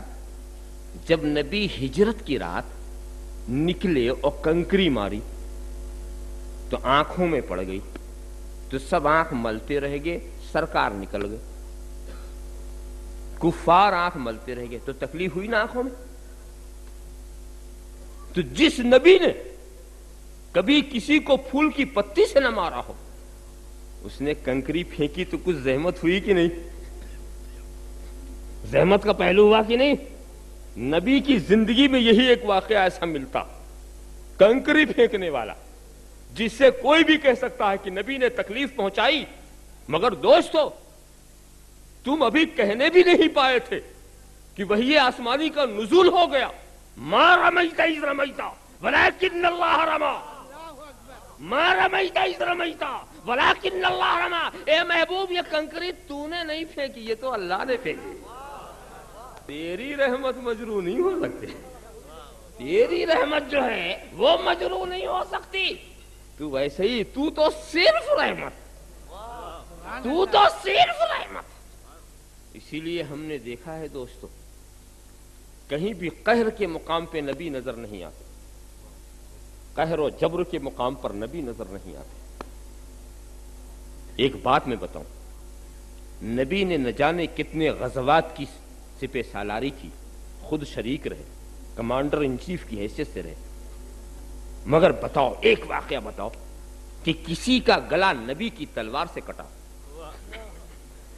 کسی کے سینے پہ نبی کا نیزہ لگا، کسی کے بدن پر نبی کے کمان کا نکلا ہوا تیر لگا ہو۔ ذرا سا دیکھو، جنگوں کی دنیا میں، جہاد کی دنیا میں بھی ایک ریکارڈ ہے کہ نبی کمانڈر ان چیف بھی ہیں اور رحمت بھی ہے، نبی رحمت بھی ہے۔ اور میں اس رحمت، یہ میں نہیں کہتا کہ نبی اگر کسی کافر کے گلے کو کاٹ دیتے تو کچھ برائی تھی، یہ کوئی برائی کی بات نہیں ہے، مگر ایک بات بتاؤں، نبی نے کسی کافر کے گلے کو کیوں نہیں کاٹا؟ اس میں بھی رحمت کا تقاضا۔ کاٹ سکتے، ابو جہل کا گلا کاٹ سکتے تھے، عتبہ اور شیبہ کا گلا کاٹ سکتے تھے، ولید ابن مغیرہ کی لاش سے اس کے سر کو جدا کر سکتے تھے، مگر نہیں کیا۔ بات کیا؟ سنو، کافروں کے درجے بہت نیچے اوپر، بہت سے درجے ہیں کفاروں کے بھی، کوئی اس درجے کا کافر، کوئی اس درجے کا کافر، کوئی اس درجے کا کافر، مگر سب سے بدترین کافر کون ہے وہ بتاؤں؟ سب سے بدترین کافر وہ ہے جس نے کسی نبی کو قتل کیا. سب سے بدترین کافر، یا وہ جس کو کسی نبی نے قتل کیا. جس نے کسی نبی کو قتل کیا وہ بدترین، یا وہ بدترین ہے جس کو کسی نبی نے قتل کیا. تو نبی اگر قتل کر دیتے تو ابو جہل بدترین کفار میں ہوتا، عتبہ و شیبہ بدترین کفار میں ہوتا، مگر نبی یہاں پر بھی رحمت دکھا رہے ہیں، یہاں بھی رحمت دکھا رہے ہیں. ارے کم سے کم اس نے مجھے دیکھا ہے تو بدترین نہ کہلائے. اللہم صلی علی سیدنا مولانا محمد وعلی سیدنا مولانا محمد کما تحب و ترضى بان تصلی علیہ. صرف رحمت. مشہور واقعہ اس موقع پر عرض کر دیتا ہوں، اور یہ مقام بھی ایسا ہے کہ اس واقعے کے عارف پہچاننے والے بہت سے لوگ ہیں، خوب اچھی طرح سے جاننے والے ہیں. جب آپ جانور کو لٹاتے ہیں اور گلے پہ چھری رکھتے ہیں تو کیا پڑھتے ہیں؟ بسم اللہ اللہ اکبر، بسم اللہ اللہ اکبر. وہ رسول جس کا ذکر ہر جگہ خدا کے ذکر کے ساتھ لگا ہو، چاہے اذان ہو، چاہے نماز ہو، چاہے خطبہ ہو، چاہے کوئی بھی مقام ہو، ہر جگہ ذکر خدا کے ساتھ ذکر رسول. یہ کون سا مقام ہے جہاں خدا کا تو ذکر ہے، مصطفیٰ کا ذکر نہیں ہے؟ خدا کا ذکر تو ہے، مصطفیٰ کا ذکر نہیں ہے. بسم اللہ اللہ اکبر، بسم اللہ اللہ اکبر. بات یہ ہے کہ یہ مقام قہر ہے، یہ مقام جبر ہے. یہاں جبار و قہار کا ذکر ہوگا، رحمت کا ذکر نہیں ہوگا، رحمت للعالمین کا ذکر نہیں ہوگا، اس لیے کہ یہ صرف رحمت. یہاں تو زحمت کا کوئی گوشہ ہی نہیں نکل رہا ہے، صرف رحمت بنا کر ہم نے بھیجا. آپ خیال کرتے چلے جائیے، وہ واقعہ یاد کرو رحمت کا، جو دوسروں غیروں کے ساتھ جو رحمت کا جذبہ تھا نبی کا، وہ واقعہ یاد کرو. اسیران بدر میں، واقعہ نگاری مقصود نہیں، اشارہ کر کے گزر جاؤں. غزوہ بدر کا معاملہ تمام ہو گیا، اسیران بدر میں کچھ لوگ گئے، اسی میں حضرت عباس بھی. حضرت عباس ایمان تو پہلے سے لا چکے تھے مگر چھپا رکھا تھا، اور بجبر و اکراہ قوم کے جبر سے مجبوراً وہ غزوے میں جنگ میں کافروں کے ساتھ تھے. اور پھر اسیران بدر میں وہ بھی ہو گئے. تمام قیدیوں کو رسیوں سے جکڑ دیا گیا تھا. ایک کمرے میں سب بند. ایک صحابی نبی کے پاس آتے ہیں، نبی کو بے قرار پا رہے ہیں. نبی آپ کی بے چینی کی وجہ؟ کہا عباس کی آواز آ رہی، عباس کی آواز آ رہی. تو یہ خاموشی سے گئے اور حضرت عباس کی رسی ڈھیلی کر دی کہ جب رسی ڈھیلی ہو جائے گی تو انہیں عافیت ہوگی، وہ سو جائیں گے. اور ہوا بھی ایسا ہی کہ جب رسی ڈھیلی ہوئی تو وہ خاموش ہو گئے، کراہنا بند کر دیا. پھر جب وہ پلٹ کے آئے تو دیکھا نبی اب بھی جاگ رہے. پوچھا سرکار آپ آرام کیوں نہیں فرما رہے؟ کہا یہ عباس کی آواز کیوں نہیں آ رہی؟ ابھی تک تو آ رہی تھی، اب کیوں نہیں آ رہی؟ کہا حضور میں نے رسی ڈھیلی کر دی. کہا تو نے انصاف نہیں کیا، سارے قیدیوں کی رسی ڈھیلی کر دی. دوستو یہ ان قیدیوں کی بھی تکلیف برداشت نہیں کر رہے ہیں جن قیدیوں نے راہ میں کانٹے بچھائے تھے، جن قیدیوں نے رسول کے قتل کے منصوبے بنائے تھے، جن قیدیوں نے درہ کوہ میں محصور ہونے پر مجبور کر دیا تھا، جن قیدیوں میں مکے سے مدینے کو ہجرت پر مجبور کر دیا تھا. نبی اس کے لیے بھی یہ جذبہ رکھتے ہیں. نبی کی شان یہی ہے کہ اس کے اندر انتقام کا جذبہ نہیں ہوتا، بدلہ لینے کے لیے نہیں آتا، اس لیے کہ نبی مرض کا دشمن ہوتا ہے، مریض کا دشمن نہیں ہوتا. نبی کفر کا دشمن ہے، کافر کا دشمن نہیں ہے. نبی شرک کا دشمن ہے، مشرک کا دشمن نہیں ہے. نبی نفاق کا دشمن ہے، منافق کا دشمن نہیں ہے. نبی کی لڑائی صفات سے ہے، ذات سے نہیں ہے. نبی ذات کو مٹانے نہیں آیا، ان کی بری صفات کو مٹانے آیا ہے. اللہم صلی علی سیدنا مولانا محمد وعلی سیدنا مولانا محمد کما تحب و ترضى بان تصلی علیہ. اسی لیے دوستو نبی کے ہاں اگر تمہیں کہیں کوئی شدت کا بھی پہلو ملتا ہو، نبی کی بارگاہ میں اشداء علی الکفار کے الفاظ بھی نبی کے لیے استعمال کیے گئے ہیں، مگر وہی شدت ہے جو تقاضۂ رحمت ہے۔ بولو آپ کا بچہ انگارے کی طرف بڑھ رہا ہو تو کیا اس میں جھونک دینا رحمت ہے؟ آپ اس کے ہاتھ کو کھینچ لیں گے، وہ چلا رہا، رو رہا، چلا رہا، ہم کو ادھر جانے دو، مگر آپ نہیں جانے دیتے۔ وہ انگارے کی طرف بڑھ رہا، آپ جانے نہیں دیتے۔ پیر پٹک رہا، پٹکنے دو، چیخ رہا، چیخنے دو، تو وہ بچہ تو یہ سمجھ جائے گا کہ میرا باپ کتنا ظالم ہے، مگر باپ یہ سوچ رہا کہ اگر بچہ نادان ہے تو میں تو نادان نہیں۔ بچہ اپنی ہلاکت کی چیز کو نہیں سمجھ رہا، مگر میں تو سمجھ رہا ہوں۔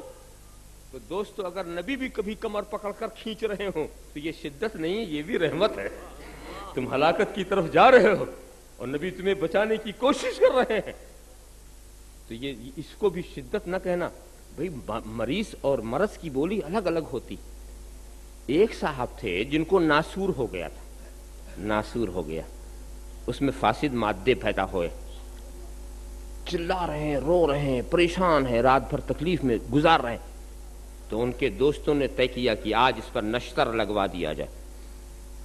باپ، بھائی، بیٹے، دوست، پڑوسی سب لے کے چلے۔ یہ سب دوستی ہی لوگ تو تھے نا، مگر جب ڈاکٹر کے پاس پہنچے تو یہی لوگ ہاتھ پکڑنے والے، کوئی پیر دبائے ہوئے ہے، کوئی سینہ دبائے ہوئے ہے۔ آج یہ کیا منظر، سب میرے دشمن لگ رہے،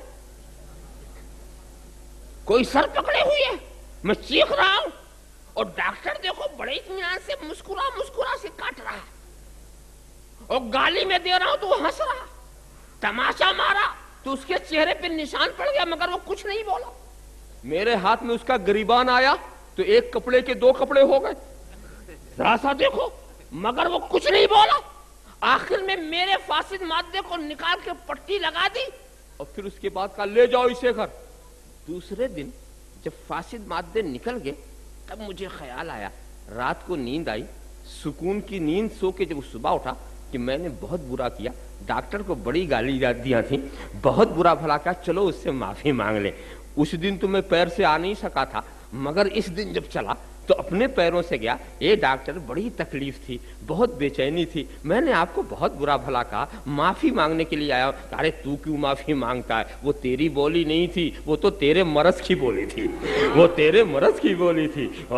میری دشمنی تو اس سے تھی، میں نے تو اس کو فنا ہی کر دیا، اپنے دشمن کو نہیں چھوڑا، میں نے اپنے دشمن کو چھوڑا ہی نہیں، وہ تو تیرا مرض بول رہا تھا۔ تو ہم سمجھتے ہیں کہ مریض کی بولی کیا ہے، مرض کی بولی کیا۔ آج یہ جو بول رہا ہے یہ مریض بول رہا ہے، اور کل جو بول رہا تھا وہ مرض بول رہا تھا۔ تو دوستو نبی یہ جانتا ہے کہ کفر کی بولی کیا ہے اور کفر کے چھڑ جانے کے بعد کی بولی کیا ہے، شرک کی بولی کیا ہے۔ اسی لیے نبی نہ گالیوں میں غصہ کھاتا ہے، نہ کانٹے بچھانے سے اسے تکلیف ہوتی ہے، کچھ نہیں سمجھ رہا یہ مریض کا معاملہ نہیں ہے، یہ تو مرض کی حرکت ہے، یہ مرض کی حرکت ہے۔ تو نبی جو ہے وہ مرض کا دشمن ہے، مریض کا دشمن ہے۔ وہ حکیم جو مریض کا دشمن ہو جائے وہ کیا علاج کرے گا، ساری آبادیوں کو اجاڑ کے قبرستان آباد کر دے گا۔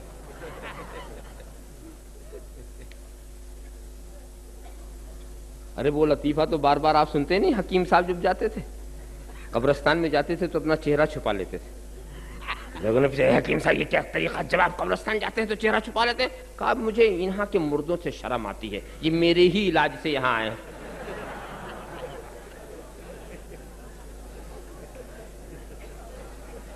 بتائیے صاحب یہ کیا علاج کریں گے؟ مگر دوستو علاج بھی وہی کر سکتا ہے جو دکھ درد کو سمجھتا ہو۔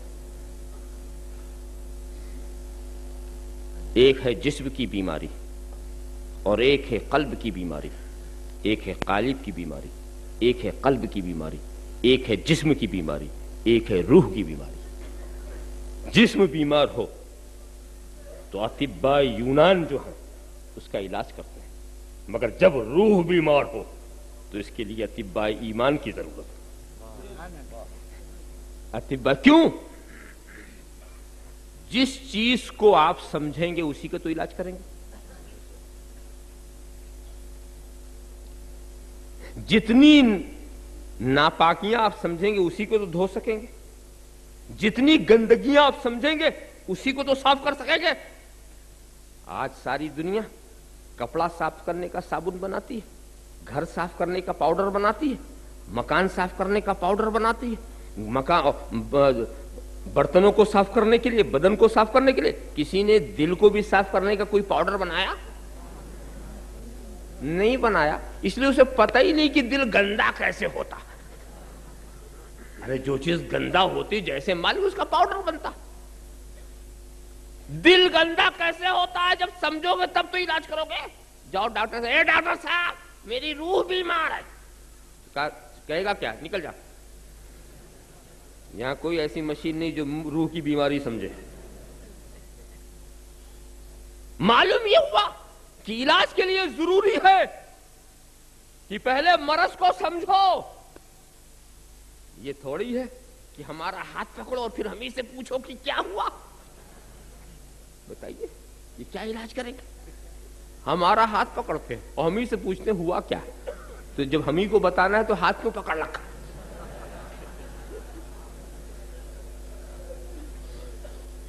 پہلے مرض کو سمجھو. اور میں بتاؤں, جیسے جیسے انسان ترقی کر رہا ہے اس کے قوا مزمحل ہوتے جا رہے ہیں اور اس کی قدرتی طاقتیں ختم ہوتی جا رہی ہیں. سائنسی ترقی پر انسانی قوتیں قربان ہو رہی ہیں. میں آپ کو بتاؤں, بات آ گئی ہے تو عرض کر دوں کہ جتنی سائنسی ترقی بڑھتی جا رہی ویسے انسان کی قدرتی قوتیں کم ہوتی جا رہی. اس لیے کہ قوتوں کو جب تم آرام پہنچاؤ گے تو وہ آرام کے عادی ہوتی چلی جائیں گی. تو سائنسی ترقی جو ہے تمہیں بیکار بنائے. پہلے لوگ نس پر ہاتھ رکھتے تھے اور دل کی دھڑکنوں کو شمار کرتے تھے, پورے جسم کے مرض کو چہرہ دیکھ کر بتا دیتے تھے. صرف نس پر ہاتھ رکھ کر کے سر سے پیر تک کی بیماری بتا دیا کرتے تھے. مگر آپ ہر کام مشین, ہر کام مشین. ٹیمپریچر بھی معلوم کرنا ہو تو مشین, بلڈ پریشر دیکھنا ہے تو مشین, دل کی حرکت دیکھنا ہے تو مشین. اب اگر وہ سچ بول گئی تو کام چل گیا. کہیں اس نے بھی نخرہ دکھا دیا تو مشکل ہو گیا. اور اس مشین کے سمجھنے والے بھی کم. اس کی بھی بولی ہر ایک نہیں سمجھتا جب تک ماہر نہ ہو. تو ہر کام مشین. تو آپ کے قوا کمزور ہو گئے. اتنی یونیورسٹیاں, اتنے کالجز ہیں, مگر آج ارسطو کیوں نہیں پیدا ہوتا؟ آج افلاطون کیوں نہیں پیدا ہوتا؟ آج کوئی بقرات و سقراط کیوں نہیں ہوتا؟ آج کوئی جالینوس کیوں نہیں ہوتا؟ آج کوئی دیمقراطیس کیوں نہیں ہوتا؟ معلوم ہوا کہ وہ دماغ والے تھے, یہ مشین والے. کالج جو ہے وہ دماغ والا نہیں بنا رہی, مشین والا بنا رہی. مشین کے تو آج مشینی دور ہے. میں آپ کو بتاؤں پہلے زمانے کا حال تو آپ کو حیران ہوگا. چوکی پر بیٹھ کر کے ارسطو آسمان کے ستاروں کا مطالعہ کرتا تھا اور سیاروں کی چال دیکھتا تھا. یہ اس کا انداز تھا.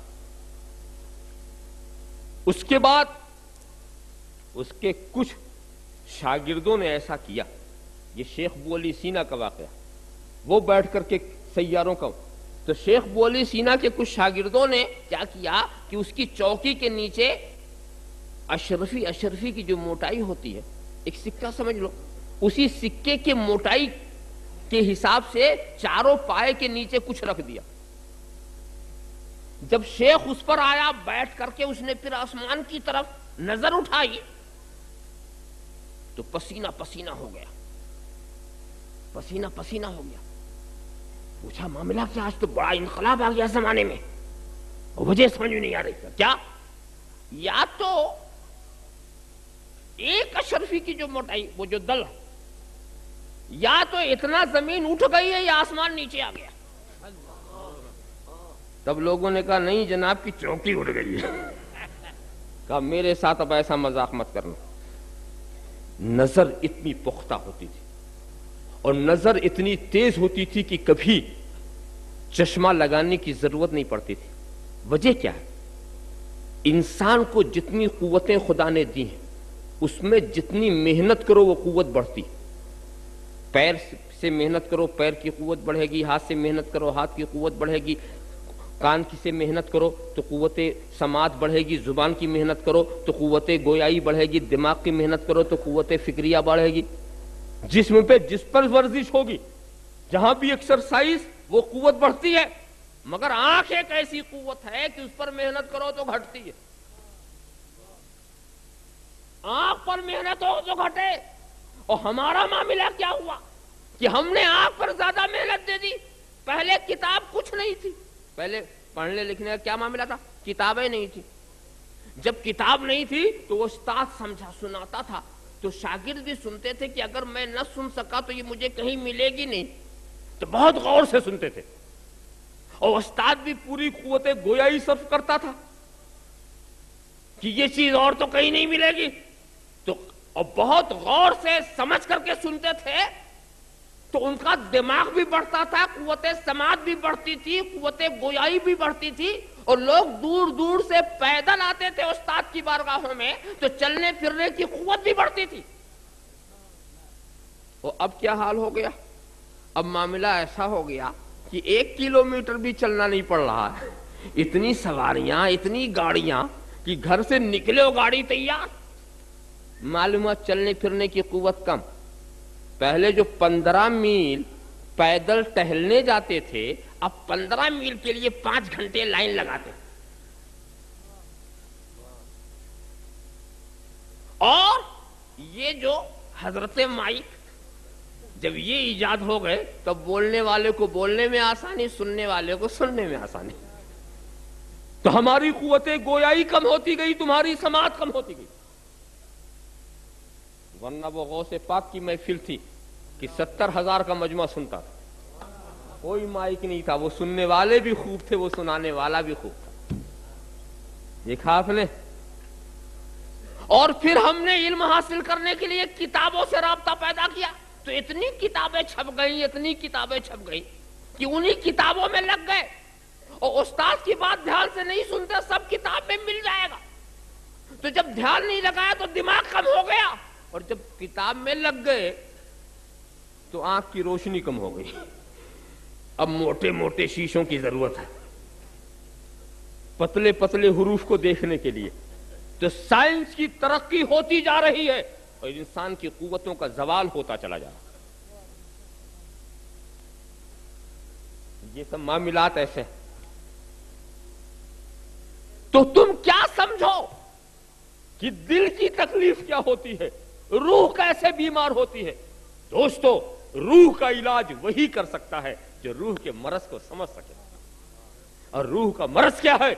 یہ کفر روح کا مرض ہے, یہ شرک روح کا مرض ہے, یہ نفاق روح کا مرض ہے, حسد, کینہ, کپٹ, یہ سب قلبی امراض ہیں. اور اس کو وہی علاج کر سکتا جو اسے دیکھ سکتا. تو نبی کی جو شدت ہے وہ بھی تقاضۂ رحمت ہے, اور نبی سارے عالم کے لیے صرف رحمت ہے. آپ اس وقت کو دیکھو کیسا وقت رہا ہوگا جب مسلمان فاتحانہ شان سے مکے میں آئے. بولو, کوئی قوم جب کسی پر فتح حاصل کرتی ہے تو اس کا رویہ کیا ہوتا ہے؟ بولو, چنگیز و ہلاکو نے جب بغداد و غرناطہ کو فتح کیا چنگیزی لشکروں نے, ہلاکو تاتاریوں نے, تو کیا کیا؟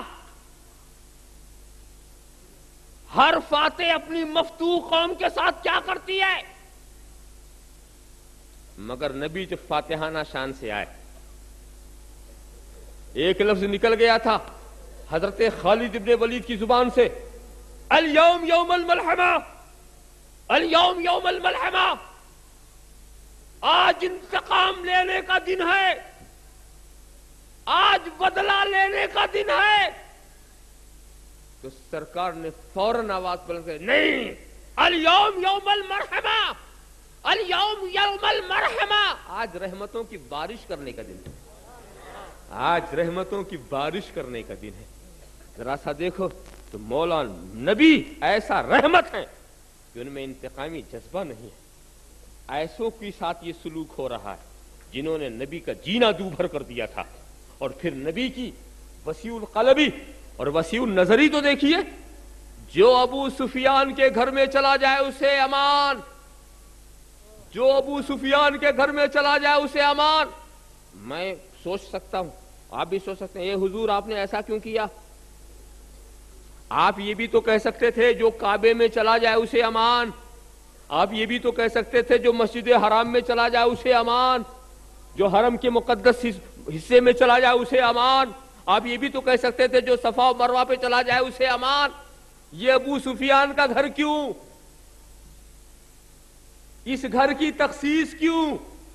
کہ سنو، حالت کفر میں حضرت ابو سفیان قریش کے سردار تھے، اور انہی کے گھر میں اسلام کو مٹانے کی اسکیمیں بنتی تھیں، انہی کے گھر میں رسول کو اذیت پہنچانے کے پروگرام بنتے تھے، تو ان کا گھر فتنوں کا گھر تھا، ان کا گھر بدامنی کا گھر تھا، تو ہم ان کے گھر کو جو فتنے کا گھر تھا اسے امن کا گھر بنا رہے ہیں، اسے قرار کا گھر بنا رہے ہیں، تاکہ لوگ سمجھیں کہ نبی امن کے گھر کو فتنے کا گھر نہیں بناتا، فتنوں کے گھر کو دارالامان بناتا ہے۔ اللہم صلی علی سیدنا مولانا محمد وعلی سیدنا مولانا محمد کما تحب و ترضى ان تصلی علیہ۔ اور میں تمہیں آگے لے چلوں، ذرا سا سوچو اس ذہن سے جو موجودہ دور میں ایک انتقامی ذہنیت ہوتی ہے، اس حساب سے آپ سوچو، جب حضور ہجرت فرما چکے، مکے میں ایسا قحط آیا کہ لوگ اس قحط کی تاب نہیں لا سکے، تو یہی حضرت ابو سفیان جو بھی حالت ایمان میں نہیں تھے مدینے پہنچ گئے، اسی نبی کے پاس پہنچے جسے اپنے شہر میں رہنے نہیں دیا، اسی نبی کے پاس پہنچے۔ دوستو تمہیں بھی اپنے شہر سے کوئی نکال دے، کیا ہمت کرے گا پھر تم سے جا کے ملے، یا تم اس سے ملنا پسند کرو گے؟ مگر نبی کا مزاج ہی تو دیکھو، پہنچے اور جا کر کے فریاد کی کہ آپ صلہ رحمی کرنے والے ہیں، آج آپ کی قوم تباہ ہو رہی ہے، ہم آپ سے مدد کی بھیک مانگنے آئے، مدد کی بھیک مانگنے آئے۔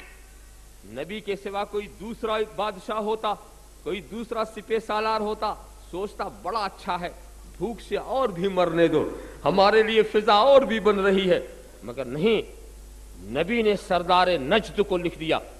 نجد میں اس وقت جو سردار تھے وہ ایمان والے تھے، اور وہاں غلے کی پیداوار بھی بہت تھی، مگر ان لوگوں نے مکے والوں کو غلہ دینا اس لیے منظور نہیں کیا تھا، یعنی تجارت کا بھی فائدہ سے نظر انداز کر لیا تھا کہ ہمیں تجارتی فائدہ بھی نہیں چاہیے، چونکہ وہ رسول کے دشمن ہیں اس لیے ہم انہیں کھانا نہیں دے سکتے، ہم انہیں غلہ نہیں دے سکتے۔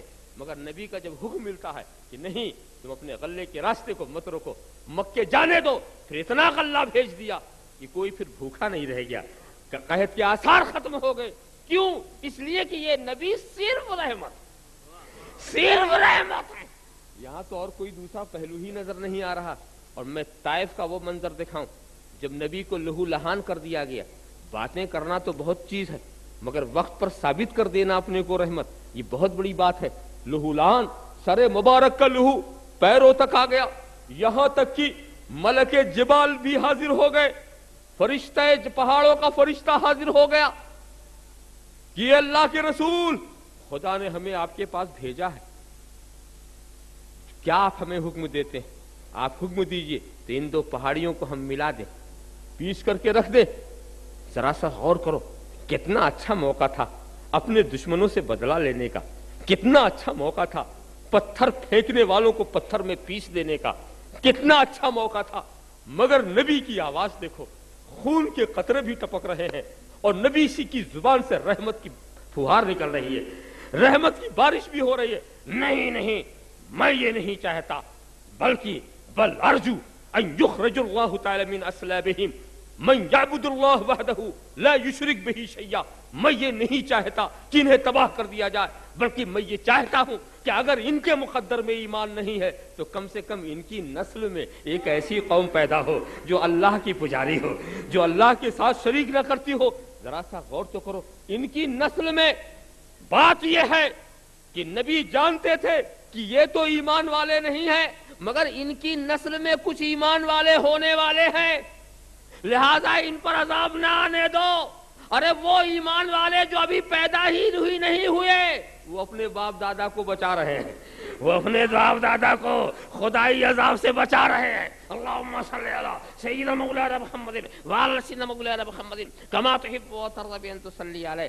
بلکہ کیا کہتے ہیں نبی، اللہم اہد قومی فانہم لا یعلمون، اے اللہ میری قوم کو ہدایت دے دے، یہ مجھے جانتے نہیں ہیں، یہ جو مجھے اذیت پہنچاتے ہیں اس کی وجہ یہ ہے کہ یہ مجھے جانتے نہیں ہیں، ہم تو سمجھتے تھے کہ دعا فرمائیں گے، یہ تو وکالت کر رہے ہیں، یہ اپنی قوم کی وکالت کر رہے ہیں اپنی قوم کی طرف سے، یہ مجھے جانتے نہیں ہیں، ورنہ یہ پتھراؤ نہ کرتے، یہ مجھے جانتے نہیں ہیں، اگر جانتے تو کانٹے نہ بچھاتے، یہ مجھے جانتے نہیں ہیں، اگر جانتے تو گالیاں نہ دیتے۔ یہ تو عجیب انداز ہو گیا، تو معلوم ہوا کہ اے خدا انہیں اگر دینا ہے تو عذاب قوم سمود نہ دے، انہیں دینا ہے تو عذاب قوم مدین نہ دے، عذاب قوم عاد نہ دے، عذاب قوم بنی اسرائیل نہ دے۔ اے دینے والے اگر دینا ہے تو ہدایت دے دے، مغفرت دے دے، نجات دے دے، صراط مستقیم کی منزل دے دے۔ ذرا سا دیکھو، کیوں؟ اس لیے کہ یہ تو صرف رحمت ہے۔ اے محبوب ہم نے تو تجھے صرف رحمت بنا کے بھیجا، صرف رحمت بنا کر بھیجا ہے دوستو۔ اور دوسری بات میں بتاؤں، جنگ یہ حنین کا موقع دیکھو کہ اس قلعے کے اندر لوگ محصور ہو گئے، طائف و اوطاس میں جن سے شدید محاربہ ہوا تھا وہ لوگ محصور ہو گئے، اسلامی لشکر نے گھیر لیا۔ مگر جب نبی کو یہ پتا چلا کہ یہ محاصرہ شہر والوں پر سخت پڑ رہا، بھوکے مر رہے، باہر سے مدد بھی نہیں آ رہی ہے، تو نبی نے محاصرہ اٹھا دینے کا حکم دے دیا۔ کچھ لوگوں نے جو جنگی فنون سے واقف تھے مشورہ دیا کہ نبی اب تو جیتنے کا موقع آیا ہے، مگر نبی نے محاصرہ اٹھا دیا، دکھا دیا نبی زمینوں کو جیتنے نہیں آیا ہے، نبی دل کو جیتنے آیا ہے۔ نبی زمینوں پر قبضہ جمانے نہیں آیا ہے، نبی دل و دماغ پر قبضہ جمانے آیا۔ اللہم صلی علی سیدنا مولانا محمد وعلی سیدنا مولانا محمد کما تحب وترضى ان تصلی علیہ۔ میں تو یہ کھلے ہوئے کافروں کی بات کر رہا ہوں کہ نبی ان کے لیے بھی صرف رحمت ہے، ان کے لیے بھی صرف رحمت ہے، تو اے ایمان والو تمہارے لیے پھر کیا؟ تم سرکار کی نبی سے اسی لیے نبی کو رحمت کہا گیا جناب، رحمت کہا، سارے عالم کے لیے رحمت ہے، رحمت، تاکہ کبھی رحمت جدا نہ ہو، ورنہ کہا بھی جا سکتا سارے عالم کے لیے رحیم ہے، کہا جا سکتا تھا سارے عالم کے لیے کریم ہے، مگر سنو رحمت اور رحیم میں فرق ہے، کرم اور کریم میں فرق ہے، سماعت اور سمیع میں فرق ہے، بصارت اور بصیر میں فرق ہے، رنگ اور رنگین میں فرق ہے۔ رنگین سے رنگ جدا ہو سکتا ہے، حسین سے حسن جدا ہو سکتا ہے، کریم سے کرم جدا ہو سکتا ہے، رحیم سے رحمت جدا ہو سکتی ہے، سمیع سے سماعت جدا ہو سکتی ہے، بصیر سے بصارت جدا ہو سکتی ہے، مگر رنگ سے رنگ الگ نہیں ہو سکتا، سماعت سے سماعت الگ نہیں ہو سکتی، رحمت سے رحمت الگ نہیں ہو سکتی، مہک سے مہک الگ نہیں ہو سکتی، مہک والے سے تو مہک الگ ہو جائے گی مگر مہک سے مہک الگ نہیں ہوگی، اسی لیے رحمت کہا گیا تاکہ پتا چلے کہ ان کی رحمت تو کبھی ان سے جدا ہوگی ہی نہیں، کبھی بھی جدا ہونے والے، صرف رحمت۔ آپ غور کرتے چلے جائیے، دیکھو یہ رحمت کا تقاضا تھا کہ نہیں کہ معراج کی رات کتنی نمازیں فرض ہوئی تھیں؟ 50۔ 24 گھنٹے میں کئے نماز؟ 50۔ 5 کا تو حال آپ دیکھ ہی رہے، یہ قوم کیا کر رہی ہے۔ اگر نبی 50 لے کے چلے آتے 24 گھنٹے میں تب کیا حال ہوتا. مگر دیکھو اب دو چیزیں دیکھیں، ایک ہے نبی کی شان ابدیت اور ایک ہے نبی کی شان رحمت. یہ شان ابدیت تھی کہ جب خدا نے 50 کہہ دیا تو وہاں انہوں نے کمی کی درخواست نہیں کی. نبی کے قلب شاکر اور لسان ذاکر کے لیے 50 وقت کی نماز کچھ بھاری نہ تھی. یہ نیاز مندی کا انداز کہ جب کہا 50 تو نہیں کہا کہ کچھ کام لیے دیے چلے آئے. یہ تھی شان ابدیت. اور جب حضرت موسیٰ نے یاد دلایا ان امتک لا تطیق، آپ کی امت اس کی طاقت نہیں رکھتی، اب شان رحمت جاگ پڑی. جہاں تک اپنی ذات سامنے تھی لیے چلے آئے، جب امت کا خیال آیا پھر چلے گئے. رب نے 5 کم کر دیا، مزید پھر کم نہیں کرایا. پھر یہاں آئے پھر خیال دلایا. حضرت کلیم نے ان امتک لا تطیق، آپ کی امت اس کی بھی طاقت نہیں رکھتی. مختصر یہ بار بار گئے آئے، 9 بار گئے 45 کم. تم نے تو یہی سنا ہوگا کہ نبی کی ایک معراج جسمانی ہوئی. میں نے تو معراج کی رات میں 10 معراجیں جسمانی دیکھی. ایک میں خدا نے بلایا، 9 میں خود گئے تاکہ لوگ سمجھ لے جہاں جا رہے ہیں یہ انہی کا گھر ہے. بلانے کی بار بار ضرورت نہیں، جب چاہیں گے جائیں گے. اللہم صلی علی سیدنا مولانا محمد وعلی سیدنا مولانا محمد کما تحب وترضى بان تصلی علیہ. خیر جب 5 بچی تو اس پر بھی حضرت کلیم نے کہا ان امتک لا تطیق، آپ کی امت اس کی بھی طاقت نہیں رکھتی. مگر نبی ٹھہر گئے. پتا چلا پہلے بھی جو گئے تھے مرضی سے گئے تھے، اس لیے کہ نبی نے یہ دیکھ لیا کہ سنت الہیہ یہ قائم ہو گئی ہے کہ جب میں جاتا ہوں تو 5 کم، جب میں جاتا ہوں تو 5 کم. اب 5 ہی رہ گئی تو کہیں اب جانے سے صاف نہ ہو جائے.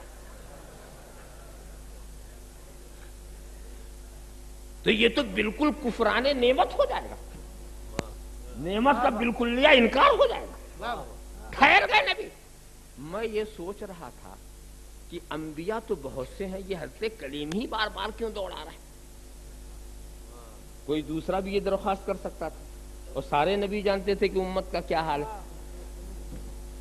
مگر حضرت کلیم، اصل میں حضرت کلیم کو خدا کے جلوہ دیکھنے کی جو ایک مثالی روایت مل رہی ہے حضرت کلیم کے تعلق سے کہ گروہ انبیاء میں یہی تھے جنہوں نے خدا کے دیدار کی خواہش ظاہر کی تھی. رب ارنی رب ارنی، اے رب مجھے دکھا دے، اے رب مجھے دکھا دے. اور وہاں سے جب لن ترانی، نہیں دیکھ سکتے، نہیں دیکھ سکتے. پھر اصرار، نہیں دکھا دے، نہیں دیکھ سکتے، دکھا دے، نہیں دیکھ سکتے. یہ مت سمجھ لینا کہ نبی کا اصرار بھیجا، یہ نبی ہے، نبی ان کا اصرار بھیجا نہیں ہے. اس لیے کہ خدا کیا کہہ رہا کہ اے کلیم تم نہیں دیکھ سکتے.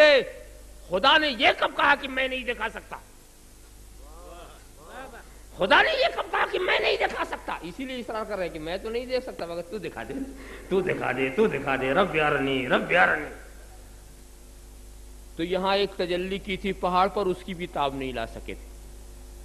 تاب نہیں لا. ایک ہی جھلک سوئی کے ناکے کے برابر یا اس کے کروڑویں حصے کے برابر کی ایک جھلک، وہ بھی صفات کی تجلی پڑی. اور اس کے بعد فخر موسیٰ صعقا، چیختے ہوئے آپ زمین پر آ گئے.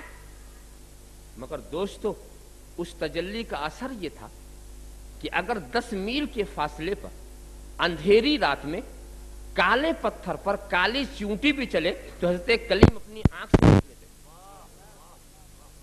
اس تجلی کا یہ عالم ذرا صاف خیال کرتے چلے جاؤ. تو وہ دیکھنے کا ایک معاملہ تھا. تو ادھر تو رسول بار بار آ رہے تھے، بار بار جا رہے تھے، تو حضرت کلیم کو وہ لذت پہلے ہی سے ملی تھی، حجاب کے پردے میں خدا کے جلووں کو دیکھنا۔ تو اے نبی بار بار جاؤ، خدا کی تجلی دیکھ دیکھ آؤ۔ امت کے لیے فائدہ یہ ہوگا کہ نماز کم ہوگی، اور میرا فائدہ یہ ہوگا کہ بار بار زیارت ہوگی، بار بار ان نگاہوں کی زیارت ہوگی، اور تجلی خدا کی جو تجلی آپ کی آنکھوں میں ہے اس کی بار بار میں زیارت کروں گا۔ تو 5 لے کے آئے نبی۔ آپ تو سوچیں گے، میں تو پرانے دور کے لوگوں کے بارے میں سوچتا ہوں کہ جب حضور آ کر کے صدیق اکبر سے یہ کہیں گے، اے ابو بکر مجھ پر تو 50 فرض کی گئی تھی، میں 5 کرا کے لایا، اے عمر 50 کو 5، اے علی 50 کو 5، تو ہو سکتا ہے کہ وہ لوگ بول پڑے، اے اللہ کے رسول آپ نے ایسا کیوں کرایا؟ کیا ہمارے جذبہ بندگی سے آپ بے خبر تھے؟ کیا نشہ عبادت ہمارا آپ پر ظاہر نہ تھا؟ کیا ہمارے ذوق عبادت سے آپ بے خبر تھے؟ سرکار آپ کے کہنے سے ہم پہاڑوں سے ٹکرا سکتے ہیں، ہم دریاؤں میں چھلانگ لگا سکتے ہیں، ہم بڑی بڑی طاقتوں سے ٹکرا سکتے ہیں، آپ کے کہنے سے خدا کے آگے جھک نہیں سکیں؟ کیوں کم کرایا؟ 50 وقت کی نماز آتی تو 50 وقت کا ثواب ملتا۔ میں ان لوگوں کی بات کر رہا ہوں کہ اگر ان کے سامنے حضور یہ کہیں تو وہ یہ بول سکتے، میں ان لوگوں کی بات نہیں کر رہا ہوں جو میرے سامنے، ان کی لوگ نہیں، ان کی لوگوں میں باتیں کرتے ہوئے ڈر لگتا کہ اگر اس زمانے میں رسول آتے اور کہتے اے لوگوں 50 فرض تھی میں 5 کرا کے لایا ہوں، تو آپ بول بھی سکتے تھے کہ سرکار یہ بھی معاف کرا کے آتے، بہت اچھا تھا، کہاں لے کے چلے۔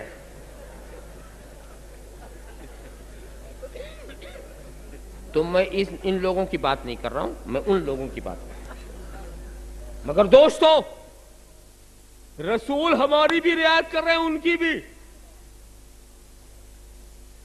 ان کے زخم پر بھی مرہم، ہماری بھی تکلیف کا احساس۔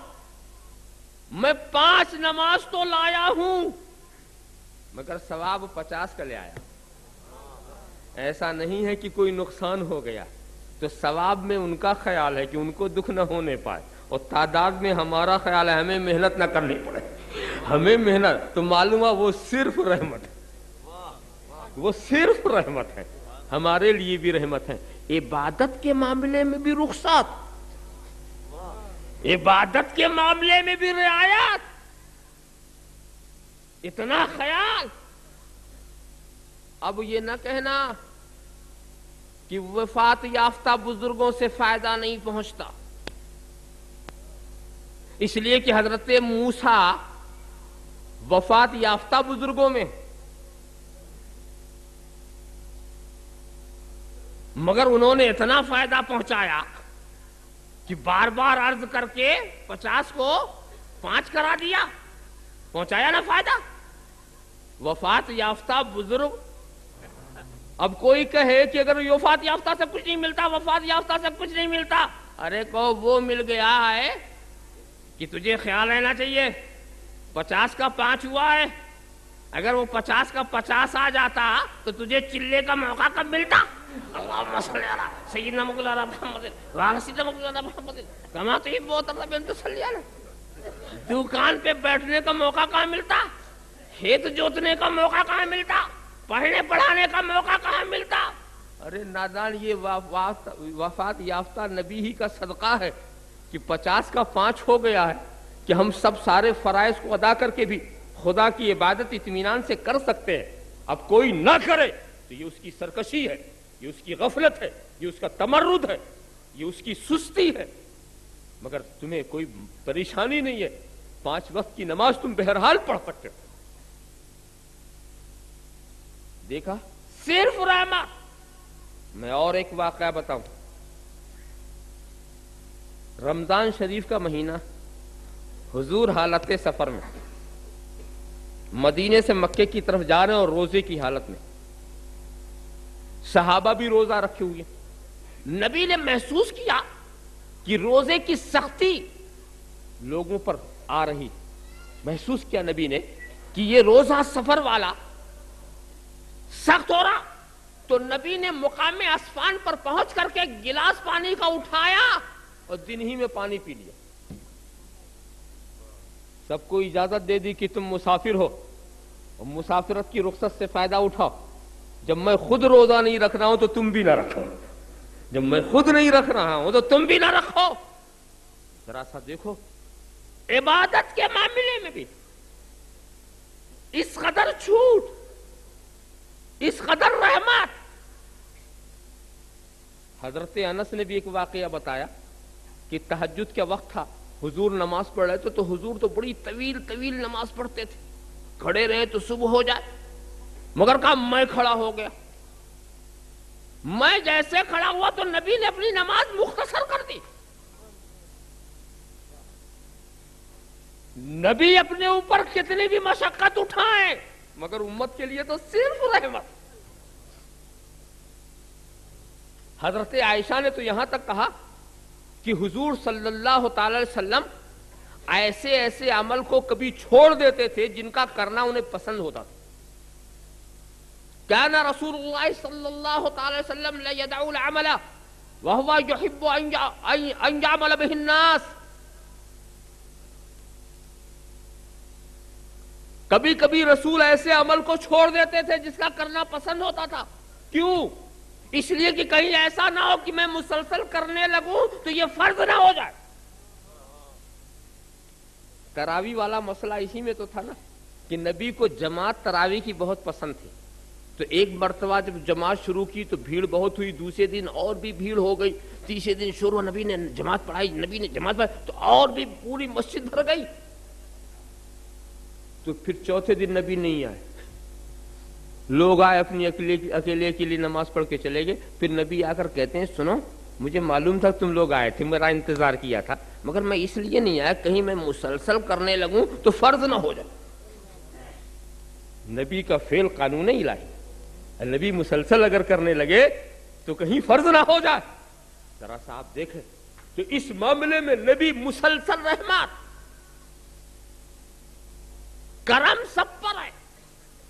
کوئی ہو کہیں ہو تم ایسے رحمت للعالمین ہو, شریک عیش و عشرت سب ہے لیکن مصیبت کاٹنے والے تم ہی ہو.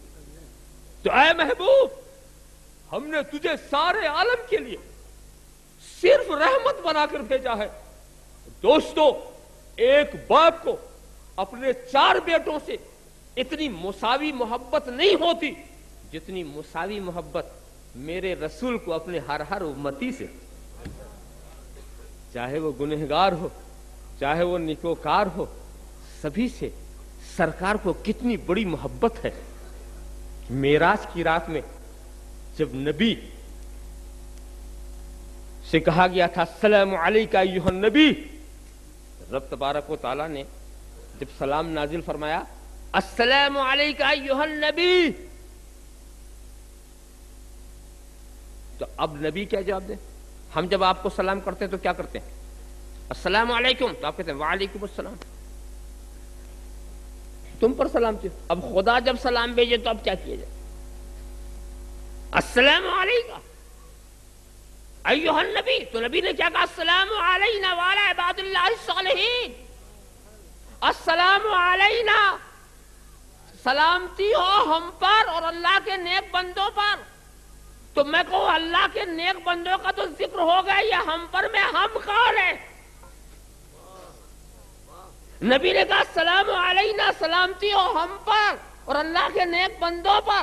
تو نیک بندے تو سامنے آ گئے, اب یہ ہم کے اندر کون ہے؟ یہ ہم کے اندر کون ہے؟ جواب ملے گا یہ ہم کے اندر وہ ہیں جن کا سہارا صرف کالی کملی ہے. یہ اس لائق نہیں ہے کہ چہرہ دکھا سکیں, یہ اس لائق نہیں ہے کہ چہرہ دکھا سکیں. واقعی دوستو گنہگاروں کو کالی کملی میں چھپا لیا اور نیکوکاروں کو خدا کی بارگاہ میں پیش کر دیا. نیکوکاروں کو خدا کی بارگاہ میں پیش کر دیا, گنہگاروں کو کالی کملی میں چھپا لیا تاکہ وہ تو بخشے ہی جائیں گے اور ہم کے صدقے میں یہ بھی پار ہو جائیں گے. اللہم صلی علی سیدنا مولانا محمد وعلی سیدنا مولانا محمد کما تحب و ترضى ان تصلی علیہ. دیکھو ایک اس بات آ گئی تو اس کو میں بتا دوں. آپ جب نماز پڑھتے ہیں نا تو کہتے ہیں اہدنا الصراط المستقیم صراط ایاک نعبد و ایاک نستعین، اے اللہ ہم تیری ہی عبادت کرتے ہیں اور تجھی سے مدد چاہتے ہیں، ایاک نعبد، ہم، حالانکہ تو تنہا پڑھتا کہ نہیں، تو پھر نعبدو کیوں بولتا؟ یہ تو جمع کا صیغہ، تو یوں کہہ سکتا تھا نا کہ ایاک اعبدو، اے اللہ میں تیری عبادت کرتا ہوں، مگر کہتے ہیں ایاک نعبدو، ہم تیری عبادت کرتے ہیں، یعنی پڑھتے ہیں تنہا اور بارگاہ خداوندی میں معلوم ہوتا کتنی عبادت لے کے حاضر ہو رہے ہیں ہم۔ تو اس میں بات یہ ہے کہ ہم اپنی عبادت کو تنہا خدا کی بارگاہ میں نہیں لے جانا چاہتے، ہم کہہ کر کے تمام صالحین کی عبادتوں کو بھی شامل کر لیتے ہیں۔ ہم جب کہتے ہیں کہ ہم، یعنی جتنے عبادت کرنے والے ہیں وہ سب تیری عبادت کرتے ہیں، تو صالحین کی عبادت بھی تو ہماری عبادت نیکوں کی عبادت میں مل کے جاتی ہے، مل کے جاتی ہے نا۔ تو جب مل کے جاتی ہے تو پہلے مسئلہ سمجھ لو، اور یہ مسئلہ جو ہے بہت ہی آسانی سے آپ سمجھ لیں گے۔ ہم آپ سے کوئی چیز خریدنا چاہیں تو آپ اچھا اور برا مال ملا دیں تو ہم کو اس بات کا تو اختیار ہے کہ ہم کل واپس کر دیں کہ ہم نہیں لیتے، مگر یہ اختیار نہیں ہے کہ اچھا لے لیں برا واپس کر دیں۔ اگر ہم کو مال پسند نہیں ہے، اسی کو خیار عیب کہتے، یہ تو ہو سکتا ہے کہ ہم کو پسند نہیں، دیکھا ملا جلا ہے، اچھا بھی ہے برا بھی ہے، اچھا بھی ہے برا بھی ہے، تو اگر لینا ہے تو کل لے لو، واپس کرنا ہے کل واپس کر دو۔ یہ اختیار نہیں ہے کہ اچھا اچھا چن لو، خراب خراب واپس کر دو۔ تو یہ دنیا میں قانون بنا ہوا، تو یہ تو قانون شریعت ہے، اور وہاں بھی ایک قانون رحمت ہے کہ جب ہم اچھی عبادتوں کے ساتھ اپنی خراب عبادت بھی شامل کر دیتے ہیں، ناقص عبادت بھی شامل کر دیتے ہیں، تو کریم کو یہ بات گوارا نہیں ہوتا کہ اچھا اچھا چن لے اور ناقص کو چھوڑ دے، تو وہ سب کو تو واپس کرے گا نہیں، غوث کی عبادت کو تو پلٹائے گا نہیں، خواجہ کی عبادت کو تو پلٹائے گا نہیں، اولیاء کرام کی عبادت کو تو پلٹائے گا نہیں، تو انہی کی عبادتوں میں اپنی بھی عبادت کو شامل کر کے بھیجیں گے، مگر پہلے اولیاء اور اقطاب کو اپنے گروہ میں شامل تو کر لو، نہیں شامل کرو گے تو تیری عبادت ان کے ساتھ کیسے شامل ہوگی؟ اللہم صلی علی سیدنا مولانا محمد وعلی سیدنا مولانا محمد کما تحب و ترضی بان تصلی علیہ۔ تو اے محبوب، ہم نے تجھے سارے جہاں کے لیے صرف رحمت بنا کر بھیجا ہے، وہ ہر عالم کی رحمت ہیں، وہ ہر عالم میں رہتے ہیں، بفیض رحمت للعالمین، رحمت ہی رحمت ہے۔ وآخر دعوانا ان الحمدللہ رب العالمین۔ کھڑے ہو جائیں بارگاہ رسالت میں، والصلاۃ والسلام کا نذرانہ عقیدت پیش فرمائیں۔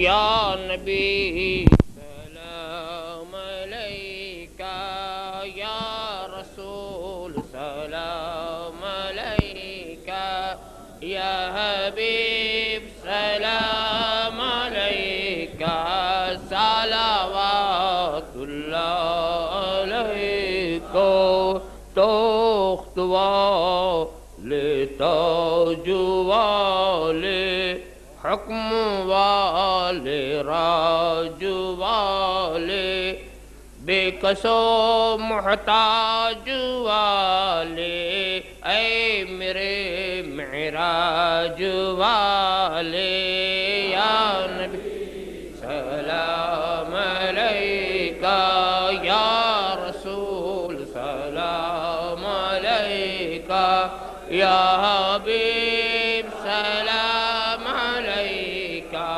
صلوات اللہ علیکہ، اے مولا کے پیارے نور کی آنکھوں کے تارے، اب کتنے سید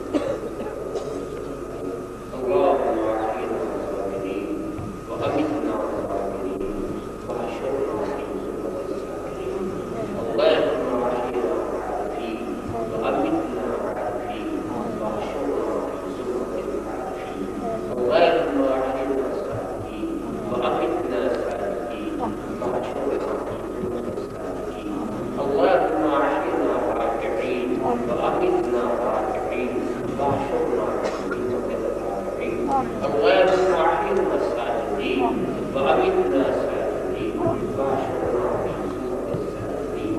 اللهم ثبتنا على الإسلام والإيمان وأمتنا على الإسلام والإيمان واحشرنا على الإسلام والإيمان. اللهم إنا نعوذ بحقك القديم وثولك العزيز ولطفك العميد. اللهم ادفع عنا البلاء والقضاء بفضل عبادك المصطفين من الأنبياء والمرسلين والشهداء والصالحين والأبدان والمولدات أجمعين. وصلى الله على محمد وعلى آله وصحبه. सरकार